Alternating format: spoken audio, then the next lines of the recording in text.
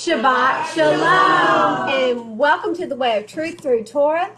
And it is a beautiful Shabbat here, and we are gathered to go over Vayelech and Hosea. And what does Vayelech mean? He went. He went. Yes. Thank you, Valerie. You're welcome. You're hiding behind the wall. Can see you. How about Hosea? Give ear. Listen. Listen. How many of us get told that? You're not listening to me. Grant said he gets told that all the time. Is that what your coach said the other day when he said green? Is that what coaches are scary. Okay, so listen, guys. Our Torah portion today is amazing because he's given us all of the things he wants us to do, but it's all about the restoration. It is beautiful, and so we're going to hit Hosea first. Hosea 14. And that we're going to go 1 through 9, which is all of Hosea 14, because I want you to see the beauty behind the restoration before we even get into the Torah portion. Did y'all go over Hosea? Good. Yeah, because it wasn't on the calendar. And please, I've got sinus. It's draining. It's draining everywhere, and so I apologize up front. That's so pretty. And it is, isn't it? Just like such sinus is so pretty. I love it. Okay, Hosea, and we're on page 607 in the Scriptures Bible. And for all of our live streamers out there, guys, if you don't have a Scriptures Bible, and let me tell you, it's pretty much just like a King James, except what have they done, guys? Replace the names that they removed and a lot of other key words like Torah. Torah has been put back in. Some of the just original names of places. The names of the towns, the cities, the countries, the names of the apostles, everything is in their original name. So James is actually what? Yaakov. And I know I saw one day somebody mention, well, she uses the Y instead of the J sometimes, and sometimes she doesn't. And I was like, well, I'm not Jewish. So I do still use a J. We're here in Texas, in the United States, and so there are J's in our language here, right? So forgive me if I don't always use the Y. Oh, my. I know. Listen to the message and not. So we're going to read through this, and then we're going to go into prayer again before we get into Deuteronomy. And guys, anybody who's going to be reading, no, don't. I'm not a man. Don't man me. Did you get that from your mama or your daddy? I have from Ballerina. Valerie. Oh, man. Me too. I know. It's a parent thing. My dad did it. I do it. She does it, I do it. Yeah. I mean, we We pick do. up each other's bad habits, don't we? 14:1. Let's get started. O Yisrael, return to Yahweh your Elohim, for you have stumbled by your crookedness. Take words with you and return to Yahweh. Say to him, take away all crookedness and accept what is good, and we render the bulls of our lips. Guys, what are the bulls of your lips? It's your sacrifices. It's your praise. That's your offering, verbal offering. Isn't that beautiful? Yes. So we render the bulls of our lips. And guys, when it means to turn back to him, what does it mean? What is the word for that? Teshuvah. And that literally means if you're walking south, you turn around and you're going north, and north is where you find Yahweh, and you are facing him instead of whatever else. If you're looking in the face of Yah, are you going to be sinning? No. No. You're going to be thinking about the awesomeness of him. You're going to be in awe and in reverence, and so you're going to be thinking on him and his word, and not the way you've been walking, right? Teshuvah. Asher does not save us, and we do not ride on horses, nor ever again do we say to the work of our hands, our mighty ones, for the fatherless finds compassion in you. I shall heal their backsliding, and I shall love them spontaneously, for my displeasure has turned away from him. Yah is going to, when we get to the place, guys, where we teshiva and we turn back to him, His displeasure is going to turn away from our disobedience. And that's what it's all about. We're either his loving, obedient children, or we're his backslidden, disobedient children. And we're going to look at backsliding, and we're actually going to hit it right off the bat, because I want everyone who's going to listen to 15 minutes of our podcast, I want you to hear everything that we need to hear. And this backsliding thing is important.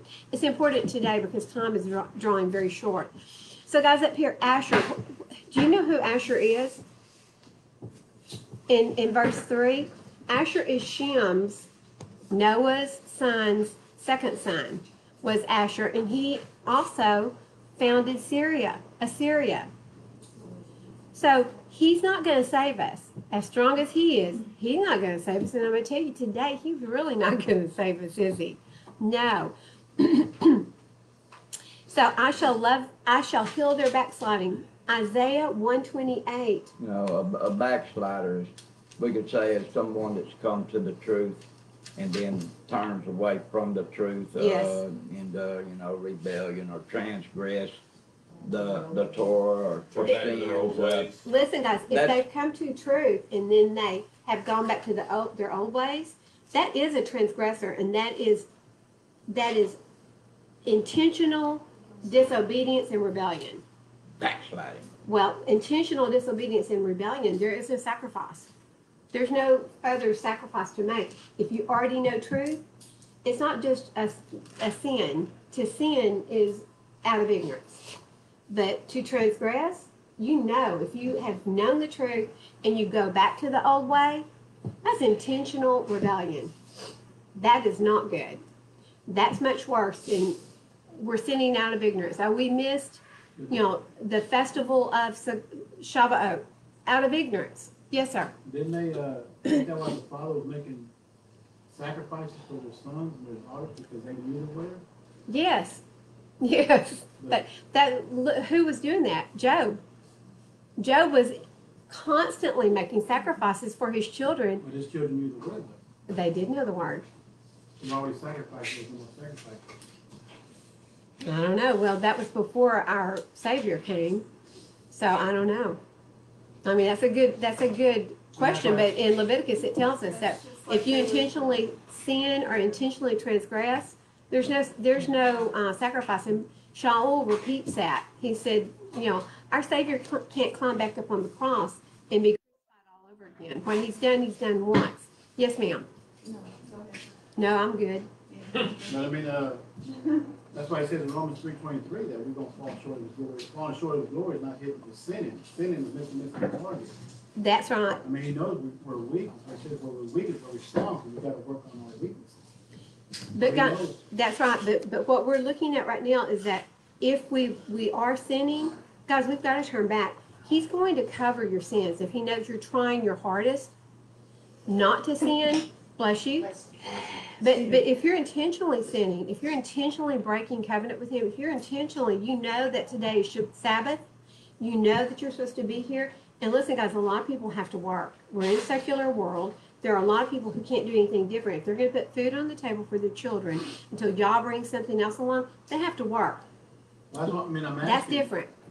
Like, I can put it in a form where it makes sense in that way that if you overcame things and been doing overcome to your backsliding, you know, let's say, you know, you're an alcoholic. Mm-hmm. I was alcoholic. Mm-hmm. So when I quit that for years.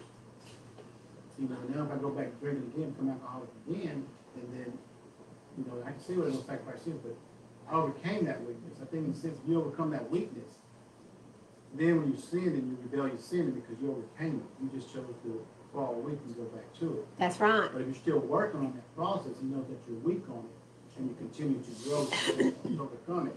I can see You've never conquered it. Yes. So once you've conquered it, Yes. and that's a good point. So what Pete's saying is that if you're working on something that is really a problem for you, and I think we've got a young girl that may be coming, and she's got some issues going on, something she's been dealing with for a long time. When she comes, we don't judge her because it's a walk. and it's a daily walk. We've All been there. I- Some of us are still there, guys. Yep. Daily, I have to work on my walk. That's one of the things he continues to tell us, remember where you came from. Remember you were stupid like. Absolutely. We come into this walk stupid, don't we? Yeah. And we're going to see he calls us his stupid children. We come into this walk foolish. We come into this walk dirty, nasty, rebellious. So we come as we are, but guys, we don't stay that way. And so after the point of, hey, after a year, you should not be doing this anymore. At that point, then we address it. But up until then, listen, our doors are open, right? To everyone, and they come as they are. But our prayers is that they do not stay the way they come. Okay, Dennis, I'm sorry. Isaiah 1:28. I'm gonna read 27 also. Okay, and I'm not even there yet. Get there. I'm hurrying. Zion shall be ransomed with right ruling, and her returning ones with righteousness. And the destruction of transgressors and of sinners is together, and those who forsake Yahweh shall be consumed. So forsaking Yahweh is outright rebellion. Okay, so you can look at this right here. In 28, and the destruction of transgressors, which are just outright rebellion, and the sinners is together. So even sinning by ignorance, if you haven't turned about and teshuvah and turned back to Yah, listen, they're going to be lumped together and they're going to be consumed, probably by the fires that you're going to be tossed into. Right? Okay. You have anything else? No? Are you sure? Yeah. Make her doubt yourself. Okay, we've got John. Hi, Grant. Oh, no, come on, stop. Uh-oh. That's all I got. Oops. Okay, we've got John 15:4, and you're going to read till I tell you to stop. Yes, ma'am. Page 1042. Page 1042, he comes ready, even telling y'all where to go, right? Okay. Is everybody there? Almost.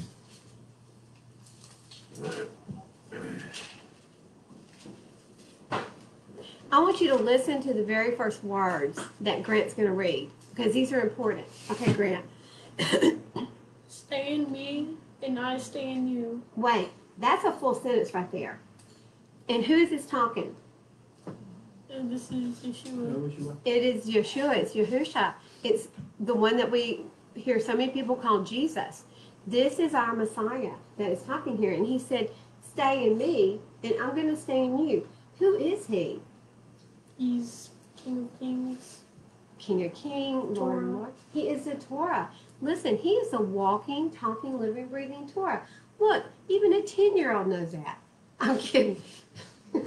That's one thing in Christianity. Bad luck. Christianity speaks of that, I'm walking with him. We're not supposed to walk with him, we're supposed to follow him. Here's our blueprint of how we're supposed to walk. Mm-hmm. Christianity says, no, I'm walking with, the Messiah. That's putting yourself up to his You standard. put yourself equal with him. There's Exactly. no way We you were can not be that. equal with him. That's right. They need to get their mind and understand who they are. He came down to serve. He came down to show us that he's a servant. That's right. We Wow. should be the ones underneath him because we have no closer knowledge and understanding he has. Of course, if you only read the back of the book, you see that he's our brother. He's our big brother who was first fruits. And Nowhere does he say that I'm the Father. nowhere in here does it. Well, he does. If you've seen the Father, you've seen me. Well, of course, that way. But Yes. I'm saying that as the If, Christianity no, you mindset. have to go back to the Yeah. front of the book to find the true fullness of who he is. So, as far as they're concerned, it's our brother. Mhm. Mm-hmm. So we can give that to them, but don't say they're Christians. You got to grow up, right? You got to search out the Word. And I'm going to tell you, in everything that we're studying today, you're going to see that to be delivered means absolutely nothing without the front of the book. Because you don't even know what deliverance is without the front of the book. Sorry. I'm talking in my head somewhere. I came across a verse the other day during this week, and he said, it's in there. The verse says that he's the king of Israel. Not the king of Christianity, not the king of anything else, but the king of Israel. Well, okay, and since you said that, Pete, thank you. I'm going to challenge everyone who's live streaming with us today to please look and find anywhere in the scriptures where it says he's king of the Gentiles, or king of the Christians, or king of the Baptist church, or king of the Church of Christ. Other 44,000 denominations. However many thousands upon thousands, I heard one time it was like 80,000. There's so many splinters of, well, but the word says this. Look, the word defines itself. There should be no questions about what the word says. And as I say that, anybody listening today, please check everything that we say. Because we try to keep it scriptural and in the word. And if we're not doing that, please call us out on it and write us a note. Yes, sir? Once they figure out that the Bible is speaking to the Israelites, not the state of Israel, but the house of Israel, Mm-hmm. then the whole meaning of the Bible comes to you differently than what the Christian mindset of the denominations. But Pete, they don't know that No. the house of Israel is probably them. I mean, the house of Israel went into Assyria, into captivity, and once they left captivity, where'd they go? Hello? When the house of Israel went into captivity, where'd they go? Egypt, 4 corners of the world. scattered them. They were scattered to the 4 corners. Where's that? Everywhere. Everywhere. They went to Mexico. They went to Alaska. They went to Texas. So what you said earlier about not being Jewish, you don't know that, do you? I really don't. I'm not. Ooh, I made a bold statement there, and Misty's saying you really don't know that you're not Jewish. I could be. Maybe. You look kind of, no. I feel kind of Jewish sometimes. Oy vey, what are you saying to me? That's Yiddish, but I can do it because I'm Jewish. No, I'm kidding. Guys, I hope that everyone who is listening to our morning session will stay for our evening session, because I want you to see that the tribe of Yehuda is going to be saved. They have not been tossed out and replaced with Christianity. Neither have all the Israelites been tossed out and replaced by Christianity. But I'm going to tell you something. Yah is using those who are in the Gentile nations to provoke them into where they need to be. Let me tell you something. If it weren't for him wanting to provoke them back to where they're supposed to be, we wouldn't get to come into the kingdom. And that's what Thank a lot you, of, tribe of Judah. Sir? in the end times, which we're in now, that's how a lot of them will be awakened up. It's through the hard time, the hardship that's going to come upon them. Ooh, So the wickedness of the Gentiles, the heathen, yes. is going to awaken up the rest of the Israelites. Yes, it is. Stay with it. You know, I'm going to tell you something. Yah is so awesome and amazing to me, because he is waking people up all over Texas, in little towns like Mejia. We found a new sister this week. You know, and she's young. She's a baby sister. But he's waking them up everywhere. Tell me we're not in the end times when he says, my children are going to come back to me. We're coming back home. We're going, Abba, forgive us. Forgive us because we sat on the pew without reading our word, and we listened to what was taught to us from the pulpit, and we believed every word of it. Hook, line, and sinker. And shame on us, because each one of us are responsible for what we fell into. And guys, if for our own salvation. absolutely, guys, you have to have your own righteousness, don't you, Dennis? Yeah. Deuteronomy 6:25, and we're going to read that shortly. You got to have your own righteousness to get to the gate. But shame on us for sitting on a pew for me, probably 20 years, listening to the preachers. And when I finally started digging into the word, I was like, whoa, wait a minute. This isn't jiving with what's being taught from the pulpit. And I would tell you the sad thing is that those teaching from the pulpit know it. They know it's not jiving. And are they changing anything? No. And they're going to be liable for everyone in here. Yep. Everyone they've taught. Misty, go ahead. I'm sorry. No, it's, okay. I shouldn't have interrupted. No, that's I was good. I thinking need to about, stop. You know, I listened to what they were saying, but I didn't dig for the truth myself. I just saw that their actions didn't line up with what they were saying. Wow. And it pushed me away from it. And I think that helped in the sense that I didn't believe anything that they were saying. So when I got into the truth, I was like, oh, okay. Now you know makes why. sense. But guys, they're as blinded as we were because the majority of our little pastors have gone to seminary and they've been taught. And, I get mad and I call them the seminary boys. You seminary boys are destroying people's futures, that you're stealing eternity away from the people because you're not teaching them the fullness of truth. But they don't know any better. They weren't taught any better. The people sitting in the pews, that they're indoctrinated just the same way people sitting in the pews. Well, I mean, they tell you, where do you start reading when you start reading scriptures?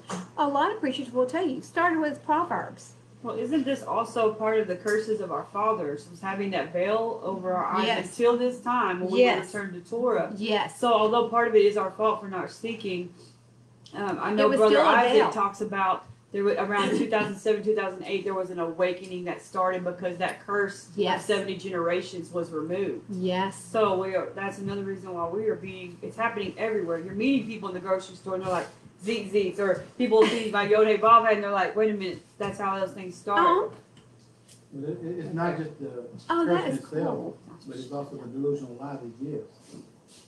The I'm sorry, delusional Pete. lie Uh-huh. that he gives. Mm-hmm. You got people that do know some of the truth. Mm-hmm. They do know that Sabbath is Saturday, that's Yeah. on Sunday. It's a delusional Those are the lie that he ones. gives them. Aside from the generational curse. Well, and I'm going to tell you, a lot of cognitive dissonance. Cognitive dissonance. You must be Mexican. See, senor. See. Same problem I got. So the cognitive dissonance, and Misty, you can probably say it much better than me, 'Cause she's wild. keeps people, stop it, keeps people from being able to grab hold of the truth. Because listen, to suddenly go, "Oh, the Sabbath is Saturday, not Sunday. You have to come to grips with the fact that you believe the lie for 20, 30, 40, some people 60 years. You believe the lie and you went and worshiped on Sunday. When's the day that Yah says, come visit with me? It's on the seventh day, not the first day. And what is that day? Today. The day. It is a sign Between you and. between our Father and us. When He looks down from heaven through that glass sea that magnifies everything on the earth, and He looks down, He sees all these little lights all over the world on Shabbat, celebrating and worshiping Him. What do you think He does? There's the apple of my eye, right there. That's part of the house of Israel, because they are worshiping me. They're spending time with me, and this is the day I told them to do it. They're obedient. There's some of my obedient children right there, and how did we get all the way off? Poor little Grant, is that Grant? He's like, I've only read one little verse, and look what you did. You sparked a huge, go for it. Don't you love how she blames the hot seat? I have a question though. Okay. What's a seminary? Oh, the seminary is where the majority of young men go to be taught the Bible, to become a preacher. And I was talking to one such young man. He's older now, but we were talking about Bible, and he actually said, well, I can't argue with you over what's in the front of the book. I don't know it. Then how are you preaching, and what are you doing up there in a pulpit preaching and teaching the Word?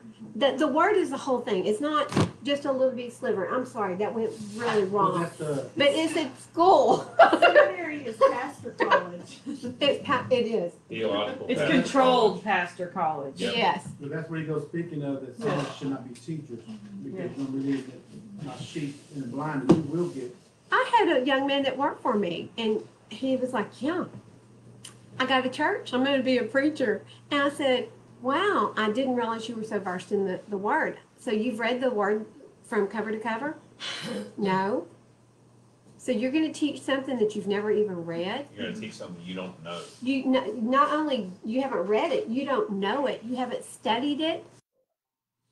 Is that what you're telling me? He was like, I don't know if he actually went and became a preacher at that church, but listen, this is the majority of our preachers. They haven't read the Old Testament. They haven't read the front of the book, which gives total meaning to the back of the book. If you read the front of the book, you understand that in the beginning, that our Savior was there with Yah when He created everything, and He created everything through him. Says that in John 1? It says that in John 1. It sounds ludicrous to read half of a book in the first place, but then. Misty, Not Misty, reading over Misty. Look at this. This is a sliver. Right. It's not even, I Well, like the way, Not even half. it's but- not even half. But I mean, you Yeah, don't no, the read beginning, regular what do you books, Yeah. just the back part of it, just a little piece of it. Last chapter, I Or mean, the I last would page. think I would read the very Oh, that's a last great chapter, book. but then you would I start don't at even think I five, read the but last just chapter don't. or the last book. It doesn't Yeah. make sense. You miss the meat of the whole book if you just go to the back chapter. And so this is the back chapter. The Brit Hadashah, or the New Testament, is the back chapter. And guys, listen, it wasn't written for how many years? After our Savior ascended. 150 years after our Savior ascended into heavens. That's when the Brit Hadashah came into existence. The New Testament even is an easier read, is why they. Oh, it's way easier. You know, than How many times does it speak in there, the word? it goes back to Word, the Old and it's Testament. talking about, you know, I mean, I just don't. If you've got a good Bible, it's going to have the right wording in it. And it's going to lead you to go, what is this talking about? You know, like I said, I did the NIV. You know, people say no. I don't. My honest I belief started in on that NIV.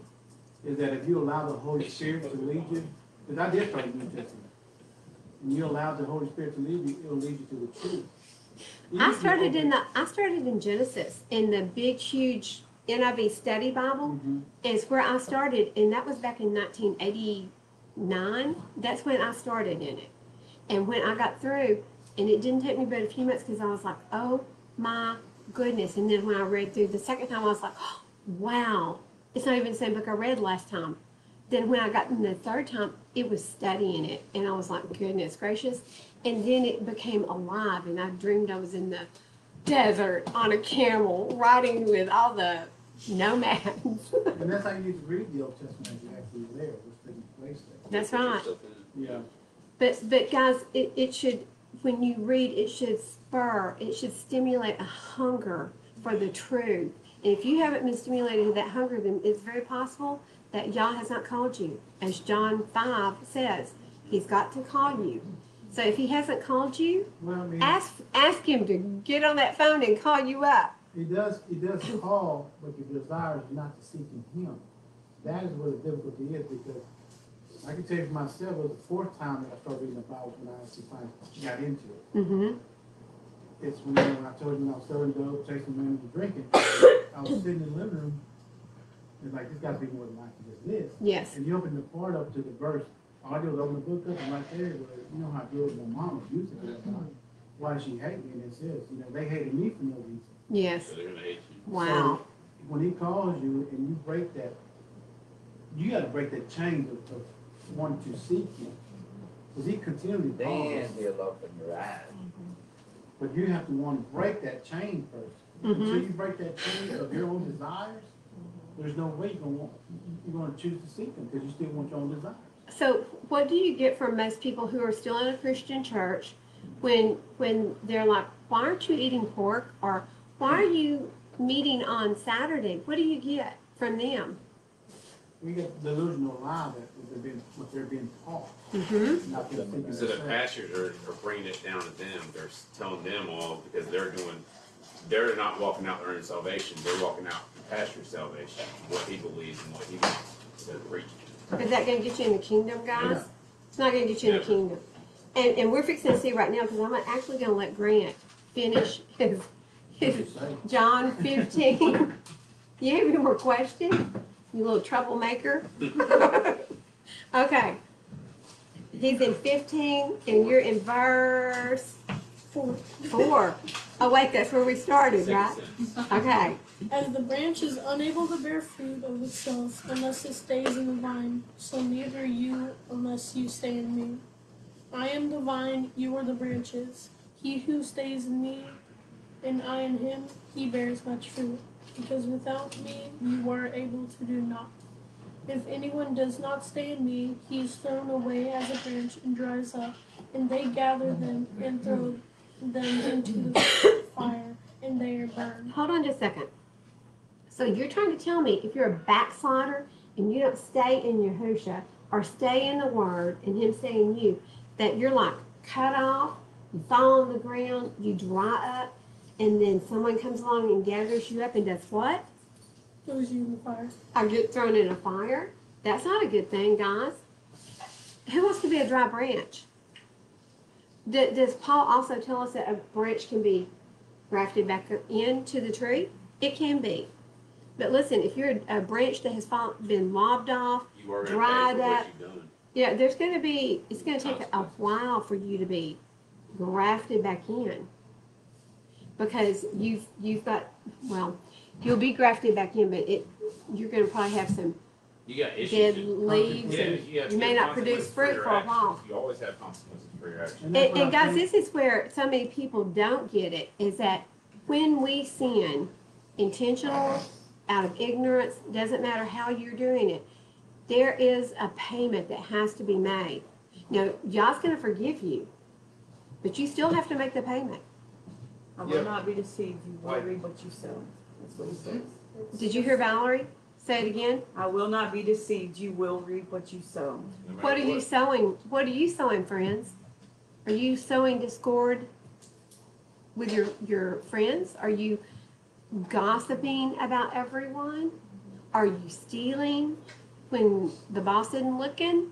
I'm just using some things That's that like he's saying. Yeah. I'm always watching. I'm always there. You can put on the show out here all you want, but I'm not going to be deceived. You're going to reap this. does y'all know our heart? Yes. Absolutely. We get above all. And that's very unfortunate for some of us. I know. I hear. Especially the ones that say it. Oh, he has. Well, when I said it, it was really Wait, bad. you got. Say it again. You know it's not hard. What you don't celebrate? Oh wait, I don't celebrate Christmas, but you do. Why are you celebrating Christmas? Oh, never saw No, I know you would never. And you're supposed to be like role playing. Christian. You're supposed to be role playing with me. He doesn't celebrate Christmas. And guys, listen, this should be a really good lesson for you parents out there going, oh, well, I can't stop doing Christmas. I've got kids. This kid doesn't celebrate Christmas. What is Christmas to you? Hanukkah. Hanukkah. Hanukkah is the day that he celebrates, and it's not Christmas. And it is a celebration of lights. Don't look Jewish to me. Are you Jewish? Nobody's chose to be Israel. He's chosen to be Israel, just like Ruth chose to be Amen. an Israelite and follow Naomi. So, You're Very talking about grafting in. We graft in to Israel. we do graft in. And who's the root? Yahushua. Yahusha is the root. The tree is Israel. We graft into that tree. We are the wild olive tree, guys. That's the question I got about when you speak about rebellious sin. Because the Jews know the Torah. When you go to chapter Romans 11, the Jews can be grafted back in. They're going to be grafted That's back what I'm in. saying. Mhm. Where is that rebellious sin at? Where is the sacrifice for getting grafted back in? Okay, so you've got them, they don't know Yahusha. So do they really know Torah? They really don't, because they've even taken out Isaiah 53. I mean, I And know they've that, but they added know- the Talmud, which is totally out in left field. They're following their own righteousness. But their eyes are going to be open. When their eyes are open, then they're going to see Yahusha, and they're going to see that he indeed, how many are being taught Isaiah 53 now? The ones that went, like the Christians waking up to Yes, the Old Testament. yes, But I mean, just the question I have, the Jews some will be grafted back in. So yes. I don't know, maybe there's no more sacrifice, maybe that's why he punishes us. Since there's no more, the Messiah Yes. is our sacrificial lamb. That could be the thing too, that That's we what- repent of our sins, but we don't get the That's where our consequences. consequences comes in. I see what you're saying. What's Yeah. beautiful about today is that, guys, he's going to forget our sins and toss them into the ocean deep. There will be a time when, at the end of times, there's not going to be time for payment and repenting. And I mean, repenting, yes. Are you winking? No, I'm not. I'm winking back at you. Did you wink Come on, and then got stuck? It's a sign. It's not like a What? Have I got like on my baseball Have my sign. eyes. Let me see. Okay, I'm sorry.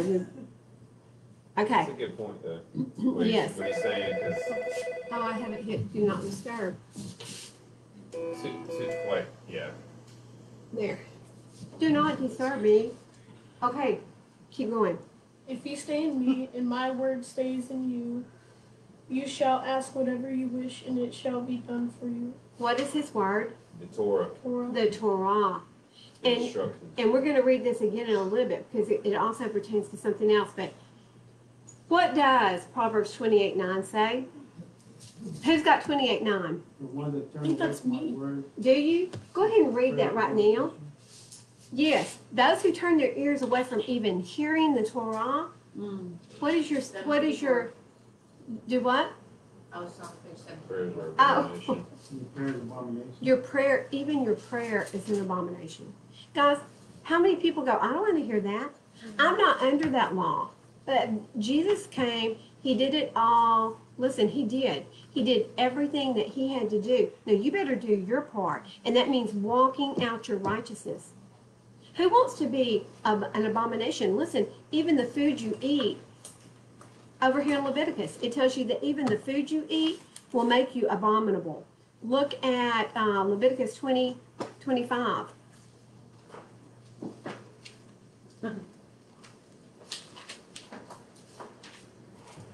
Excuse me. 20:25. And I totally went right by it.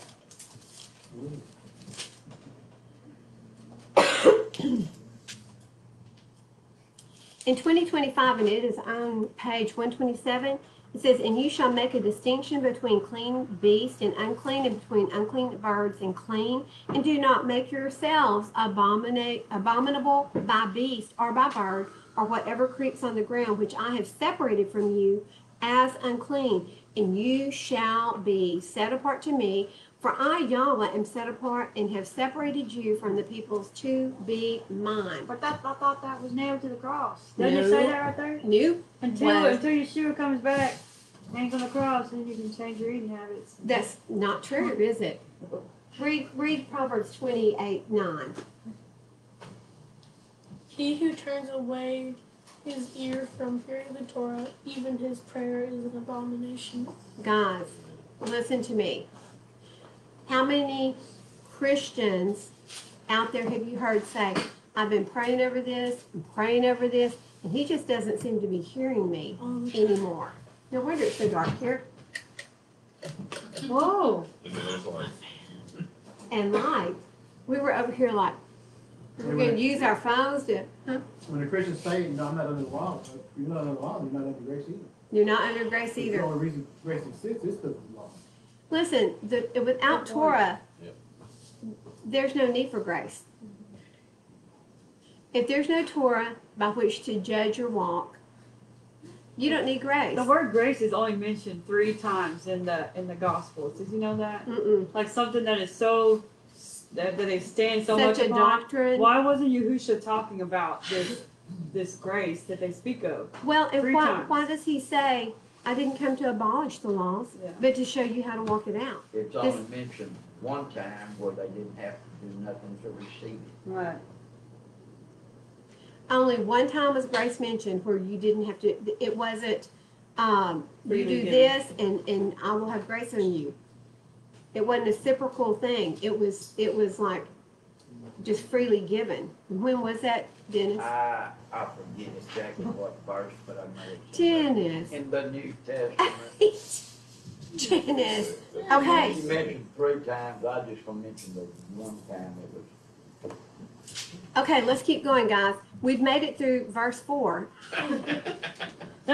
Matthew 7:23. And guys, this, I'm going to tell you something. This is Christian a 4 times. I'm sorry. Scary. 4 times in the Gospels. 4 times in the gospel. This is a scary, scary set of verses in Matthew 7:23. Started in actually 20. No, 19. Started in 19, yeah. Every tree that does not bear good fruit is cut down and thrown into the fire. So then, by their fruits you shall be known. You shall know them. Not everyone who says to me, Master, Master, shall enter into the reign of the heavens, but he who is doing the desire of my Father in the heavens.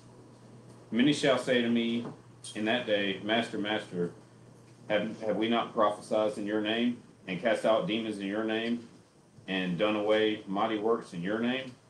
And then I shall declare to them, I never knew you. Depart from me, you who work lawlessness. What does lawlessness mean? Anything that goes against the Torah.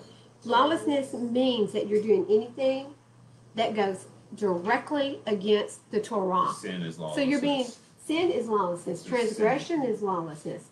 So let me tell you something. Our Savior is not playing around. Not everyone who says to me, Master, Master, shall enter into the reign of the heavens, but he who is doing, walking out, working. This has everything to do with your works, guys. Is doing the desire of my Father in the heavens. What is his desire? What's the desire of a loving daddy? Walking out of his Torah and obeying his commands. Obeying. Obedience. What is it? What have I told you to do? And Misty, last week, he said it over and over and over. Guard and do. Guard and do what I've told you to do. Guard and do it. Guard and protect it. Do it. Walk it out. If it stands on verse 24. Yeah. Let's see, 24. Therefore, everyone who hears these words of mine and does them. That means being obedient to them. And this is in the Brit Hadashah. This is in the New Testament. This is in Matthew. Where do you get live streamers? Where do you find anywhere in the Brit Hadashah, the New Testament, where it says that the law has been done away with? Go through all of the Gospels, go through all the books, leave out Paul because you don't know who he is. You don't know what he does. You don't know that he's a rabbi and that he always obeyed the Torah. Leave his writings out. Go through everything else and find me one place where Yahusha or anyone else says the law's been done away with. Find it. I just don't know why he wouldn't say that himself if it was that important. He knew everything. He even knew that even the day that he was coming back, no one would know but the Father. So don't you think he knew, hey, I am the law, but hey, when I'm gone, when I sin, it's all been done away with. So who calls on his name? Many will say to me in that day, Master, Master, have we not prophesied in your name? What name are they prophesying in, guys? Jesus. God. Jesus. I got the Holy Ghost. And cast out demons in your name. They don't know his name, guys. If you don't know his name, do you think you're prophesying in the name of our Savior? No. Probably demons. Basically, that's what they're doing. If they're casting out demons in someone's name and doing many mighty works in someone's name, and it's not the name of Yahusha, HaMashiach, or the name of Yahweh, then it's not the Savior that we worship, is it? I'm just saying, they're doing all these works. Who else has got the power to allow them to do these kind of... Hasatan. Hasatan comes as an angel of light. And he comes to steal, and he comes to deceive and to destroy. So the only other person that it would have been demonic. And then I shall declare to them, I never knew you because you don't even know my name. You don't even know his name. Depart from me, you workers of lawlessness. That's just like when we walk out Torah, just like Val said, people that you run into at the store, they can spot you because you're the only one that looks set apart or the one that acts set apart. Like he knows his reflection because of, if I'm a duck and I walk like a duck, I must be a duck. You must be. Yeah. You know the ducks. My ducks. Right. So he can see his reflection in us if we are walking it out. And that's just like what Pete was saying. Go on to verse 24, and there it is. That's the boom, like slam it down verse. Therefore, everyone who hears these words of mine, what are those? What words would that be? Torah. Excuse me. And does them, obeys them, walks them out, shall be like a wise man who built his house on a rock. And who is that rock? It's Yahusha. Listen, this whole book is an integrated work. The front's connected to the back. Okay, let's keep going. We're still not through with Hosea. Okay. We're in Hosea chapter 14, verse 5. I shall be like the dew to Yisrael. He shall blossom like the lily and strike out his roots like Lebanon. His branches shall spread, and his splendor shall be like an olive tree, and his fragrance like Lebanon. Those who dwell under his shadow shall return, and they shall revive like grain and blossom like the vine and become as fragrant as the wine of Lebanon. Guys, this is restoration in a big, beautiful way, isn't it?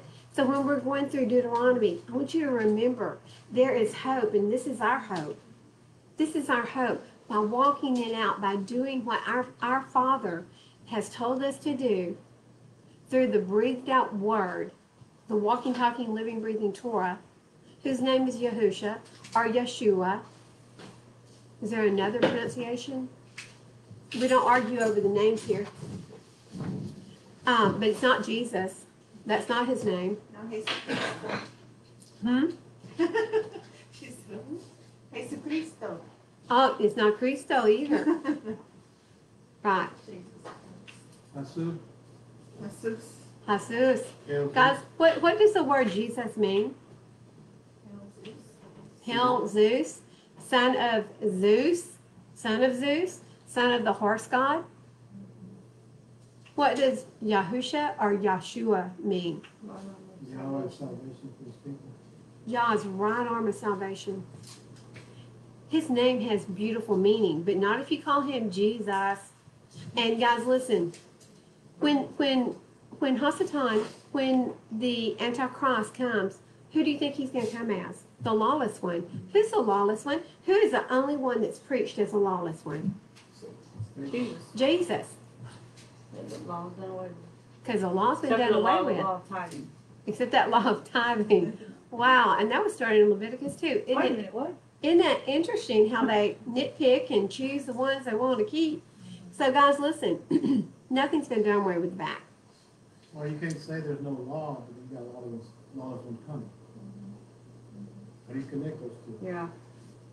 They can't. That's Not why if they're it's saying chaotic. there is no law. That's why nothing is. Look at the churches. It's emotional. They're falling apart. They're going to get. They're going to sing these beautiful, emotional songs, and they're going to weep and cry, and they're going to run down the aisle, and Get they- real loud and start shaking and The little emotion tears that- with that- preaching. You know those preachers? Yes. Oh, I'm sweating. The emotion that comes with their decision, you know, he says the heart is crooked above all who can Yes. trust it, and that's what they use to go off of, is emotion. Well, I believe, because my heart's telling me. Don't listen to your heart, guys. Listen. To reason and logic. That is right. Know the word, study the word, so that when you're faced with decisions or choices, that you choose right. Because listen, I've chosen wrong many a times, and His way is much better than my way. Back it up with the word. Back it up with the word. And listen, I'm going More to tell than you once. something. If you're still and you allow Him to answer your questions and solve your problems, it's not going to look anything like what you thought it was going to look like. It never does. I'm always like, wow. That's why I'm just me. And you're the awesome, amazing Father. Because you know how to solve every problem that I've got. And The it, best way for you. yes, for everyone. No one gets hurt. No one gets damaged or trampled on when you allow Yah to step in and solve problems. Every time you answer your prayer, it's going to be the best for you to get closer to Him. That's it. He draws us in, doesn't he? So he is a fisherman. He's casting that net and he's pulling us in. All 153, the house of Israel. That's what that numerology, that's what that stands for. He's drawing his house in. He's waking his house up. He's throwing the bait out. We're waking up. Wake up. Wake I mean, up. Like you're like an alcoholic, you know, please, God, let me get this six pack. Let me go get this six pack today. And they get the six pack, oh, thank you, God. They ain't got nothing to do with God. No, but I'm going to tell you something. A lot of times he lets you have exactly what Oh, your that's favor heart giving. desires. We were talking about it one Bless time. you. Saying, he said, Satan's going to find a way to help me get my cigarette. He That's Well, saved. that was- true. Dennis. But Well, I that's mean, it's saved true. doing You know, you don't have anything, and all of a sudden you have something to get, something you desire, and it's coming from a different place. That's right. That's it right there, Misty.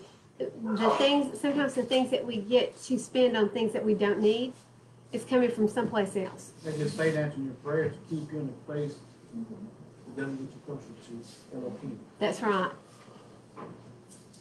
Don't do that. I'm sorry. Okay, here we are. We're at the very end of Hosea. You ready? What more? Who is wise and understands these words, discerning We got and verse knows 8. them. Oh, Where? did I miss verse 8? Yes. I'm so sorry. We're not at the very end. Sorry. Verse 8. What more has Ephraim to do with idols? It is I who answer and look after him. I am like a green cypress. Your fruit comes from me. I just like that sentence. Isn't that beautiful? If you're bearing fruit, it's because you're rooted in him. That's the only reason we can bear fruit. Otherwise, we're going to be lobbed off, right? We're obviously rooted in the wrong little e Elohim. Not even in the right field. That's, ooh, I like that. Not even in the right field. Okay, so now can I read 9? Yes. Y'all gonna let me? Okay. Go ahead. Who is wise and understands these words? This whole word. Who is wise and understands this whole word? Discerning and knows them. For the ways of Yahweh are straight, and the righteous walk in them. Walk. The righteous. Deuteronomy 6:25. Dennis, what does that say? To desire righteousness or righteousness for us when we go out to do all the command before Yahweh our Elohim as he has commanded us. So if we're righteous and we're walking in his commandments, we're guarding them and we're walking them out. He says, for the ways of Yahweh are straight and the righteous walk in them, but the transgressors, stumble in them. Go to Romans 9:32. Who's got Romans 9:32? Grant. Grant. I have it. Pete. That's what they call me. Sorry. That's sometimes. Pete has Romans 9:32. My mistake. Okay. 32 through 33. Start at 30, Pete. Do you mind? Thank you. What shall we say then? That nations not fallen after righteousness have obtained righteousness, even the righteousness of belief. But Israel, falling after the Torah of righteousness, has not arrived at the Torah of righteousness. Why? Because it was not of belief, but by work of Torah. For they stumbled at the stone of stumbling. As it has been written, see, I lay in Zion a stone of stumbling and a rock that makes for falling. And everyone who is believing in him shall not be put to shame. You know what? Go ahead and read down through 10:5. Truly, brothers, my heart's desire and prayer shall Elohim for Israel and for deliverance. For I bear them witness that they have an ardor for Elohim, but not according to knowledge. What does that mean? They have a love for Elohim, but it's not according to their knowledge. What does that mean? According to scripture. They love something they don't know. It's not scriptural, guys. Like the Christianity mindset, they think they love God, they don't know. They don't Back even. in No, that look, How, movie, this- how can you love what you don't know? You can't. It's superficial. And when all the rules come into play, it's gone. It evaporates. It doesn't matter. It's like a man being in love with a picture of a model on a magazine. I mean, you love just to look at it. You don't Yes. love- Lust after it. And it's not even, a lot of them are not even real anyway because they've been so enhanced. So it's in love with a dream. And It's the same thing Christianity. They're in love with something they don't even wow, I have never heard it put together like they don't know that. who the Messiah is. But this is more like a love, like a mother or father has for their child, not even knowing their child yet, not even knowing that it's born yet, you know, but once it's born, you don't even know this person, but you love them so much. That's It's right. like, it's It's part of you. What were we born to do, guys? To love him, to obey. To walk out Torah with him, to be his children. That's what we were born to do. That's why it's so easy to walk out the Torah. It's natural to us. Okay. Keep on going, Pete. For the Messiah is the goal of the Torah unto righteousness to everyone who believes. For Moshe writes about righteousness, which is of the Torah. A man who does these shall live by them. Wait, what? A man who does them shall live by them. So a man who follows Torah shall live by the Torah? But them who don't follow Torah shall what? Surely die. Well, that goes with the verse, John 6, 46, 47 about Moses writing. You don't believe Moses writing, why would you believe me? Why would you believe Yahusha? Because Because he Moshe wrote about Yahusha. That was who he wrote about. That's who walked them all the way through the wilderness, was our Savior. I mean, that's two witnesses alone that goes back to Moses. That's right. And this stumbling block. Okay, let's see here. Leanne, do 1 Peter. You gonna come up here? Okay.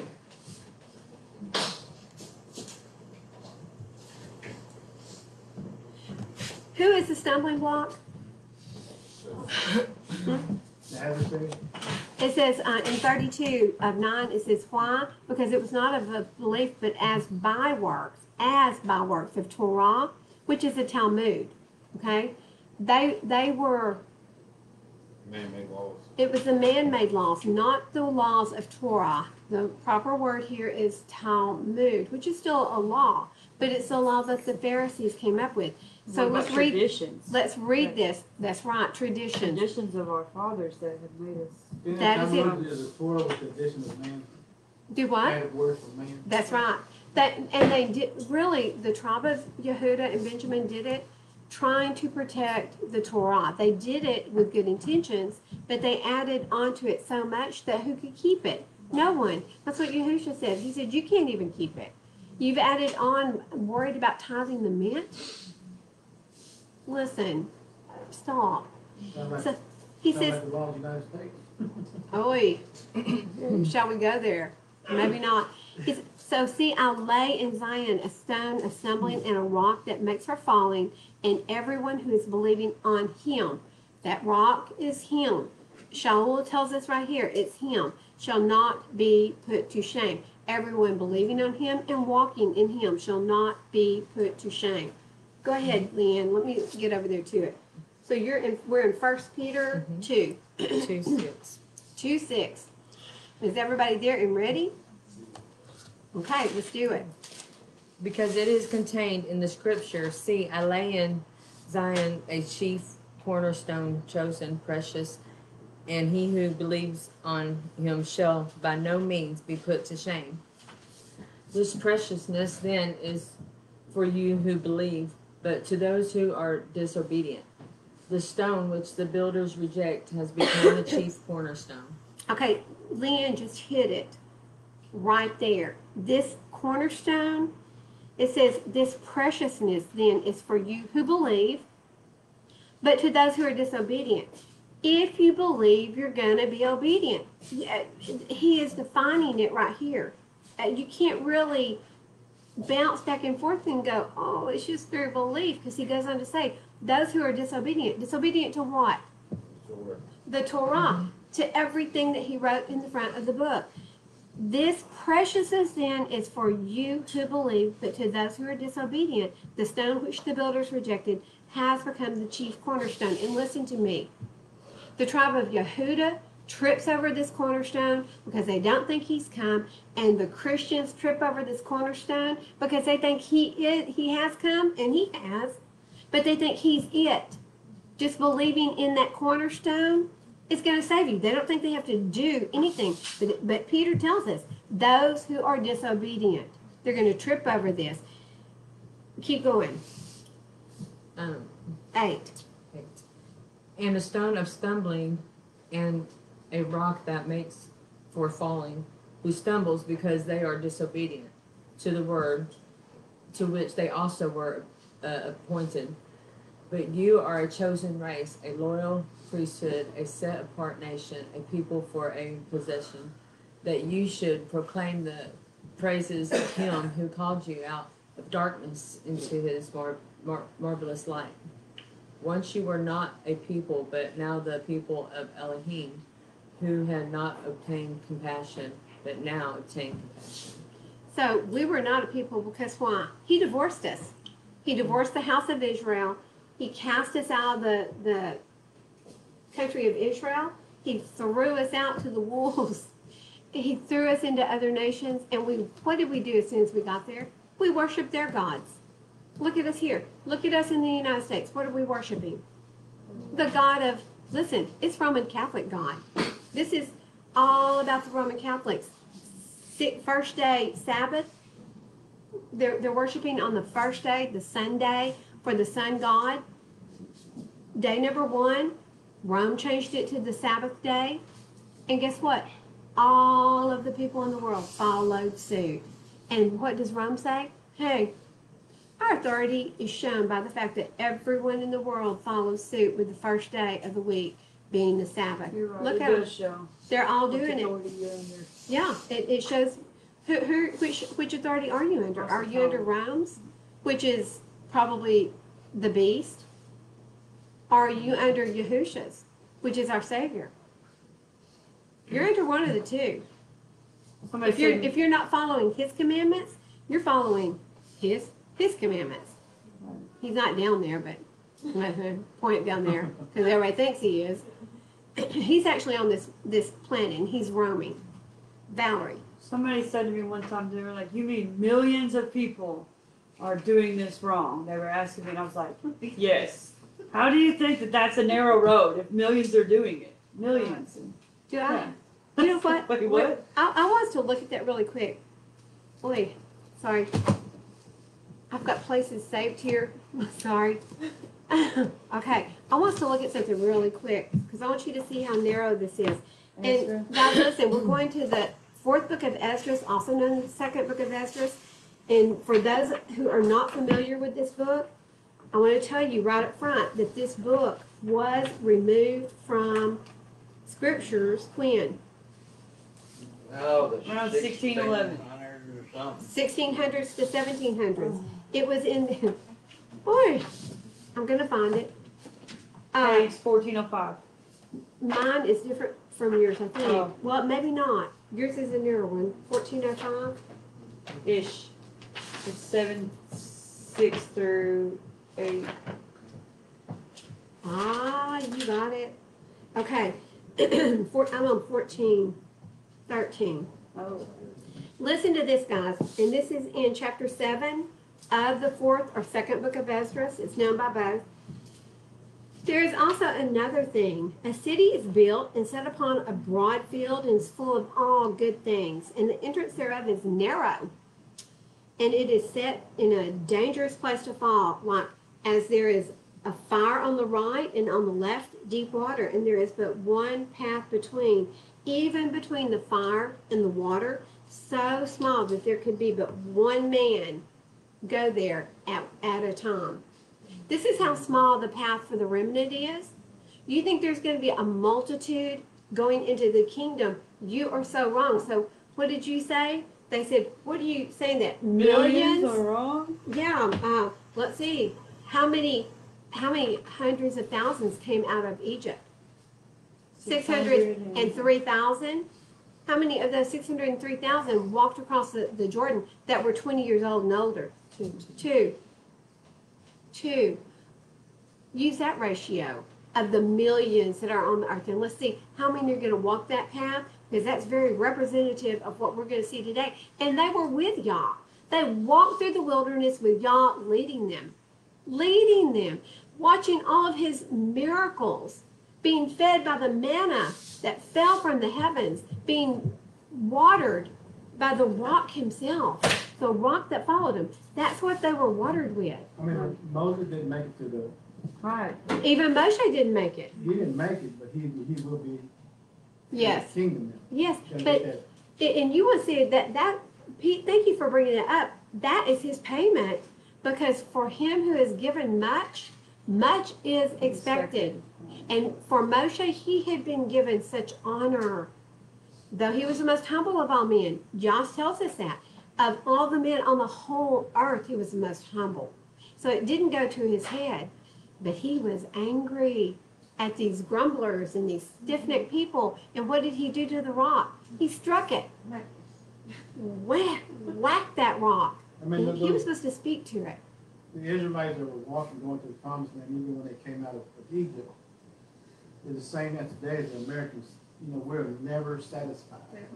Never. We always Wow. want more and more and more. You're right. We're most blessed in third world countries, past beyond blessed, and we're still not satisfied and happy. That's Most why- people don't know that, Pete. You've been to third world countries. I have too. But I mean, it goes to this. That's why the reality show is so prominent in America, because we're so bored with all that. That's why all these rioting is taking place of what, you know, we gotta do this, you do this, because we got so much time for our hands, idle hands. You're bored. You Come to wanna my do it. ranch. They won't be bored, okay? I Come, know it. come out there. We'll do some sheep and some goats and some chickens and they do. Well, I got a whole list, right, Grant? But that's what he. That's what he Grant won't wants come to see do. me anymore. He's working. That's why the 7 day rest is so important. It is. It's beautiful. I cannot wait till the sun sets on Friday evening. I'm like, it's like time off. On Fridays, I Yeah, I'm usually get a with you. message from Ballerina that says, guess what? Tonight it won't be open. It won't. We're almost there. Come sunset, Sundown is coming. it's good. Everything's good and everything just rolls off. And isn't it amazing how on Shabbat we don't think about the world? Today's 9/11. Are we worried? Have we stressed over it? Oh, look, he wins. I didn't realize. Yes, it is 9/11. But guys, I want to read you one more thing. So Esdras was very, very, very concerned because so many people, so many millions, as Valerie was putting it, so many millions weren't going to make this path, this narrow path. And this is what Yah told him. He said, he answered and he said, this present life is not the end where much glory abides. Therefore have they prayed for the weak. Wait. That's not it. Here it is. Then answered he me and said, some things have you spoken aright, and according to your words it shall be. For indeed, this is Yah, I will not think on the disposition of them who have sinned before death, before judgment, before destruction, but I will rejoice over the disposition of the righteous. Dennis, what's the meaning of righteousness? Oh, to guard all the commands before Yahweh Elohim as he commanded us. Oh, wow. So he's looking at the ones who have been righteous. He is rejoicing over the disposition of those who have guarded and done his commandments, his right rulings, and his statutes. And he said, and I will remember also their pilgrimage. And I like this. And the Yeshua, he says, and the Yeshua, the salvation and the reward that they have. He's going to be so busy rejoicing over those who have chosen to be obedient. He's not worried about those. Listen, it's his desire that no one perish. Not one. But we get the freedom to choose. So once we have chosen, he said, I'm going to be so busy rejoicing over that remnant that's coming through that one person path that I'm not even going to concern myself with those who are being cast into the fire. Wake up. The verse that woke me up was the one Peter said, if the righteous one is scarcely saved, where shall the wicked sinner appear? And I was That's like, right. wait, the righteous are scarcely saved? Where does this once saved, always saved fit into that sentence? And then I saw that it was also in another scripture from the Old Testament. I was like, wait, there's something, that was a verse that hit me. That made me go, wait a minute, I need to change something. Because Yeah, and what Grant read earlier about stay in me and I will stay in you, it means stay in the Word, and the Word's going to stay in you. Stay in Yahusha, and He's going to stay in you. Stay. Don't turn around and walk off. You turn around and walk off. Listen, first of all, there's no armor on your backside, is there? you know, We don't have any armor covering our back. Enemy's going to get you. He's probably already got you if you've turned and walked away, right? So we have basically gone through the whole book of Hosea, or the whole chapter of Hosea. And guys, listen, I want to read a few more verses out of here. See, you had 1 Peter. I want us to read Isaiah 8:14. Who's got that? Okay, Bethany, come. Thank you, Leanne. Great job. And we've got 2 Samuel is coming up next, and that is going to be, Little Val's got Psalms.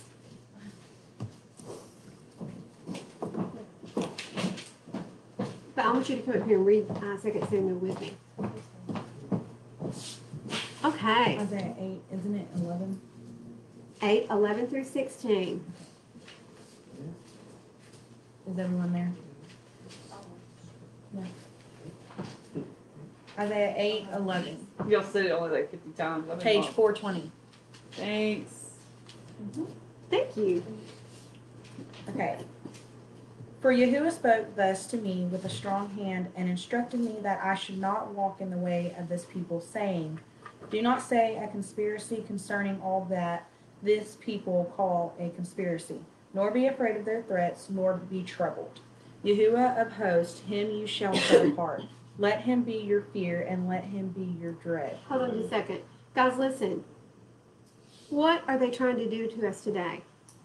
Oh, I'm scared I'm going to catch COVID. Oh, I can't go to the store. I can't walk down the street. I can't. I'm looking here at Pete. Pete has no immune system. Are you fearful? No. Listen, trust in Yah, and He's going to protect you. What is Yah telling them here? Do not be afraid of their threats. Don't be afraid of their viruses. Don't be afraid of their lies. Don't be afraid of them. Listen, there's one that we should be afraid of, and in a fear of His awesomeness, and that is Yahweh. Well, fear in both ways. Yes. Yeah, and what He can do to our body and soul. Yeah. 'Cause he- He's the one that can Kill both.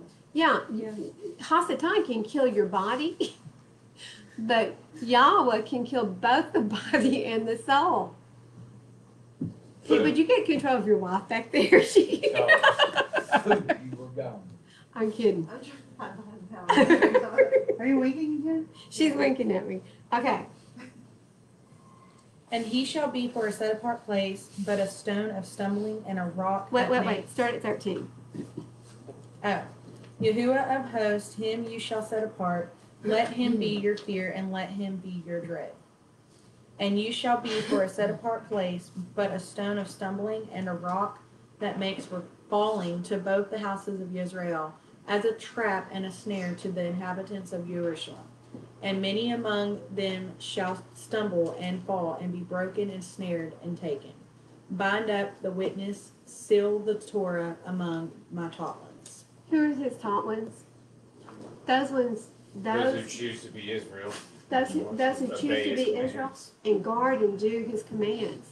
So many from the house of Israel are going to fall and just be broken. They're going to stumble and fall on what? His words.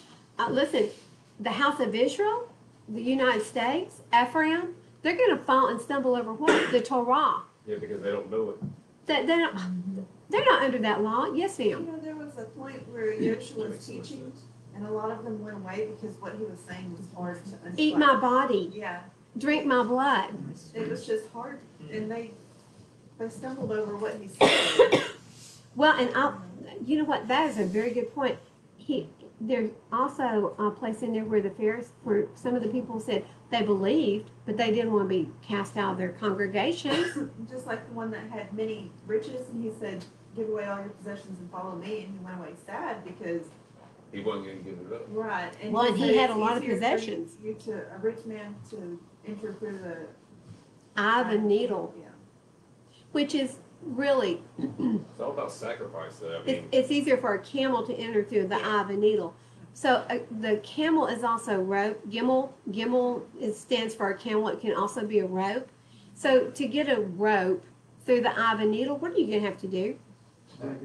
Take it apart. You have to break it down. Get rid of some of it. Wow, cast off all the, you only need one thread to go through it. Cast the rest away. Or you can thread it all through. It'll take a while. It's going to take a while to get that gimel, that rope through. On the camel, because when the camels come in, it's loaded. And they have to unload the camel in order to get it to the doorway. Good point. So it can be camel or That's rope. the way it was in the Jewish. And if it was a rich man on a camel, he's going to have much possessions. Poor camel. I know, poor beast of burden. I mean, when it has Yahweh host, what does that mean? When it says Yahweh host? It's the Elohim of the army. He's the host of the army, the host of all the army. Isn't that a beautiful picture? Okay, come up here, Valerie. She didn't know why. Which one? Do I You. need to bring my book? Well, you're the only Valerie we have here today. Yes, bring your book. We're going into 2 Samuel, and we're going to hit 2. And Valerie, I want you to pull up 2 Samuel 21 through 33. I'm going to read 2, 1 through 7, and then I'll hit 47. So 2, 1 through 7 in 2 Samuel. And this is King David. And it came to be afterwards that David inquired of Yahweh, saying, do I go up to any of the cities of Yahweh? Am I in the right place? Do I go up to any of the cities of Yehuda? And Yahweh said to him, go up. And David said, where should I go up? And Yahweh said to Hebron, I don't think I'm in the right place. That's it. I mean, well, that's 2 Samuel. I know, but I think I wrote the wrong verse You down. can read the second one, though. Is it supposed to be 20, 1 through 7? Because I know we did 20. 20. It was 20 and 20. Maybe it's 22. 22, that's what it was. I have to watch me. 222. I'm partially dyslexic. I'll write a number. On the calendar. 22 wouldn't matter, but 23 would be 32. Yeah, that's what we read last time. Okay, here we go. This is the right verse. 22. Sorry, live streamers. It is 2 Samuel 22. We knew that wasn't what I was going to be reading. Then David said to Yahweh the words of the song on the day when Yahweh had delivered him from the hand of his enemies and from the hand of Shaul. So listen, we're going to be reading in a little bit the song of Moshe. This is the song of David. And he said, Yahweh is my rock and my stronghold and my deliverer. My Elohim is my rock, and I take refuge in him. King David knew who his rock was. It's his Savior. Listen, I mean, just listen to his words. And who is King David? David, who is he? He's a man after God's own heart. Yah's own heart. That's special, isn't it? My shield and the horn of my deliverance, my high tower and my refuge, my Savior. You save me from violence. I call on Yahweh, the one to be praised, and I am saved from my enemies. For the waves of death surround me. Floods of Balial made me afraid, and the cords of Sheol were all around me. The snares of death were before me in my distress, and I called upon Yahweh, and to my Elohim I cried, and from his heckle he heard my voice, and my cry was in his ears. So King David is telling us exactly who that rock is. Okay, 21 through 33 of this same chapter. And guys, listen to this, because what Val's going to be reading, this is beautiful. Yahweh rewarded me according to my righteousness. What? He rewarded me according to my righteousness. So you have your own righteousness? That's what the book says. Deuteronomy 6:25. And Dennis is over there behind the wall, and he said, going back to Deuteronomy 6:25. So if you've got your own righteousness, if you're guarding and you're doing the commandments, you're telling me here that Yahweh is going to reward you for this? That's important, isn't it? Okay, keep going. According to the cleanness of my hands, he repaid me. For I have guarded the ways of Yahweh. There it is. Okay? and have not acted wrongly against my Elohim, for all his right rulings are before me. As for his laws, I do not turn from them, and I am perfect before him, and I guard myself from my crookedness. And Yahweh repays me according to my righteousness, according to my cleanness before his eyes. With the lovingly committed ones, you show yourself lovingly committed. With the perfect one, you show yourself perfect. With the clean, you show yourself clean. And with the crooked, you show yourself twisted. For you save the humble people, but your eyes are on the haughty to bring them low. For you are my lamp, O Yahweh, and Yahweh makes my darkness light. What verse does that remind you of? He is a lamp unto my feet and a light unto my path. Psalms 119, 142.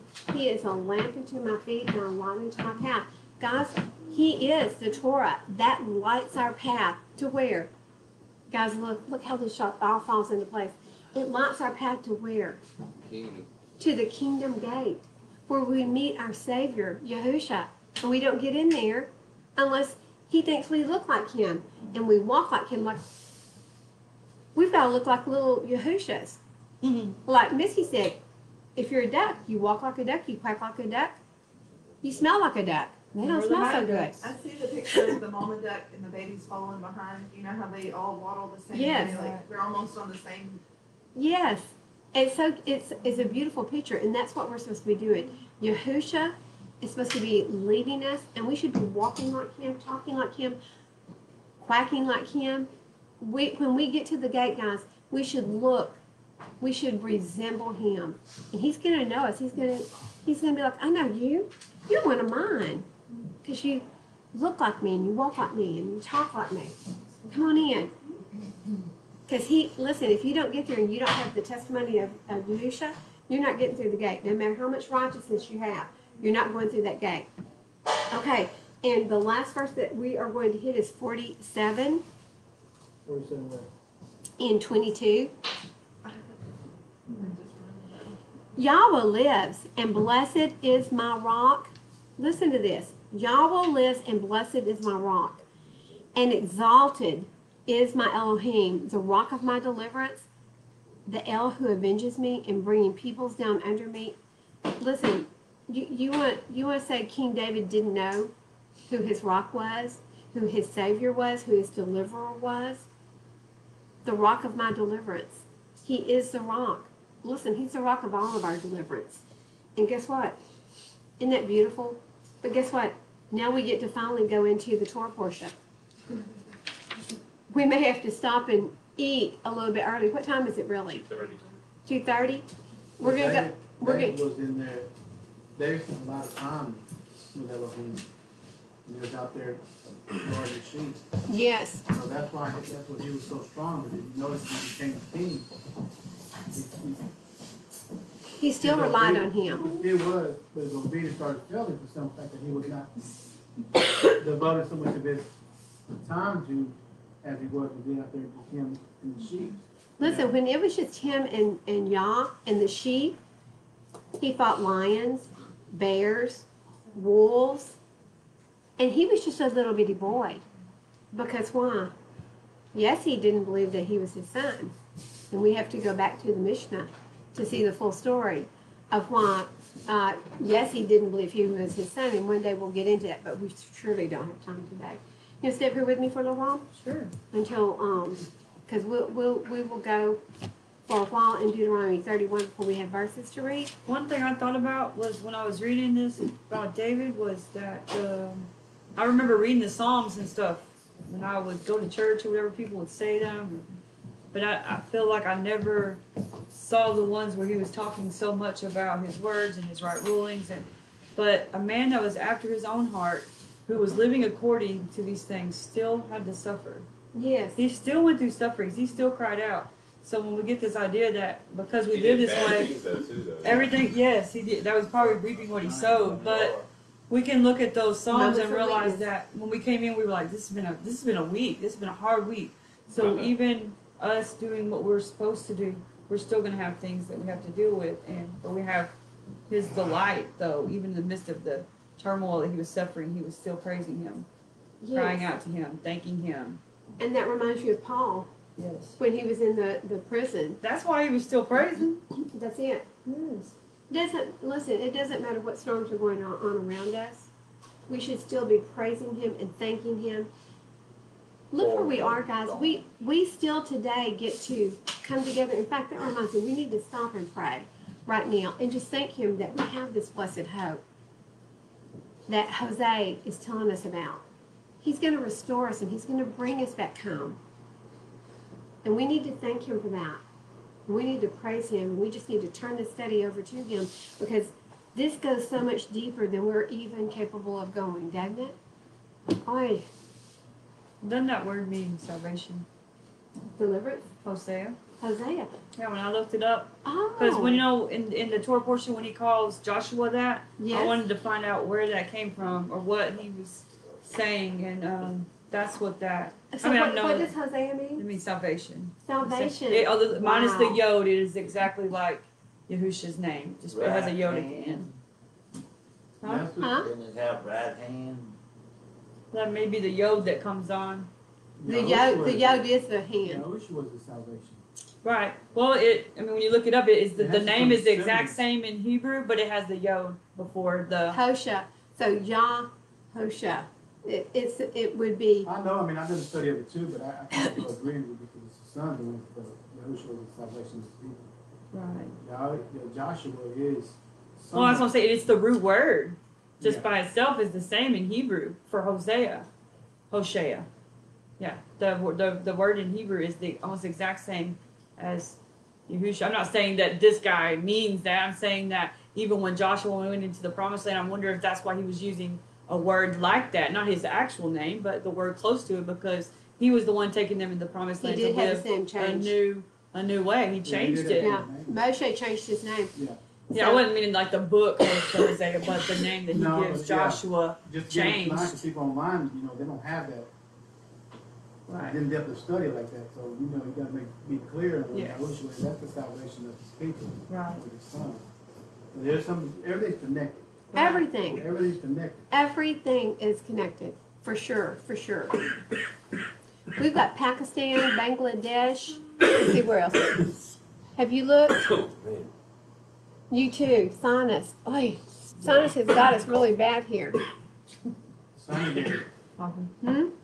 Sonigator. A sinugator? It's like that Eddie That sounds like an alligator that goes up your nose. I need one of those. Oh, Did you need one of those? It helps clean out that inflammation. It all is water and sodium. It's natural. Remember that little snot deal when you were a kid? Oh, my Oh, you're talking about that thing that you stick in your nose and it goes around? Like a It mini goes pot. through the sinus, we're never gonna get through the tour portion because we're talking about snotigator or something. I need a snotigator. She wants one of them too. Yeah. Okay, Okay. y'all ready? Yes. Let's pray. Father, y'all, your word is so precious to us, every bit of it. And Father, it's just like Pete and Seth and Valerie were saying, it's just all meshed together from the front to the back to the middle. Father, it's one integrated word, and it's all about us walking all the way back to the Garden of Eden, your kingdom. It's about getting your children back home. Father, let us be those obedient children. We choose. Abba, we choose to be Israel. We choose to be your obedient children. We choose to love you and honor you and to protect your right rulings and your statutes and your commandments, your Torah. Father, your Torah blesses us, it protects us, and it turns us into the image of our Messiah. That's how it brings us wisdom. Father, we just thank you. We thank you that you've given us this one day a week. You tell us to go work every day of the week, but on the seventh day, from sunset to sunset, we spend it with you. And Father, we just thank you for this glorious day. This is my favorite day of the week. And so, Father, we thank you and we praise you. We praise you for the rains you brought this week at just the right time, Father. At just the right time. The pastures were starting to look a little bit dry, a little bit brittle.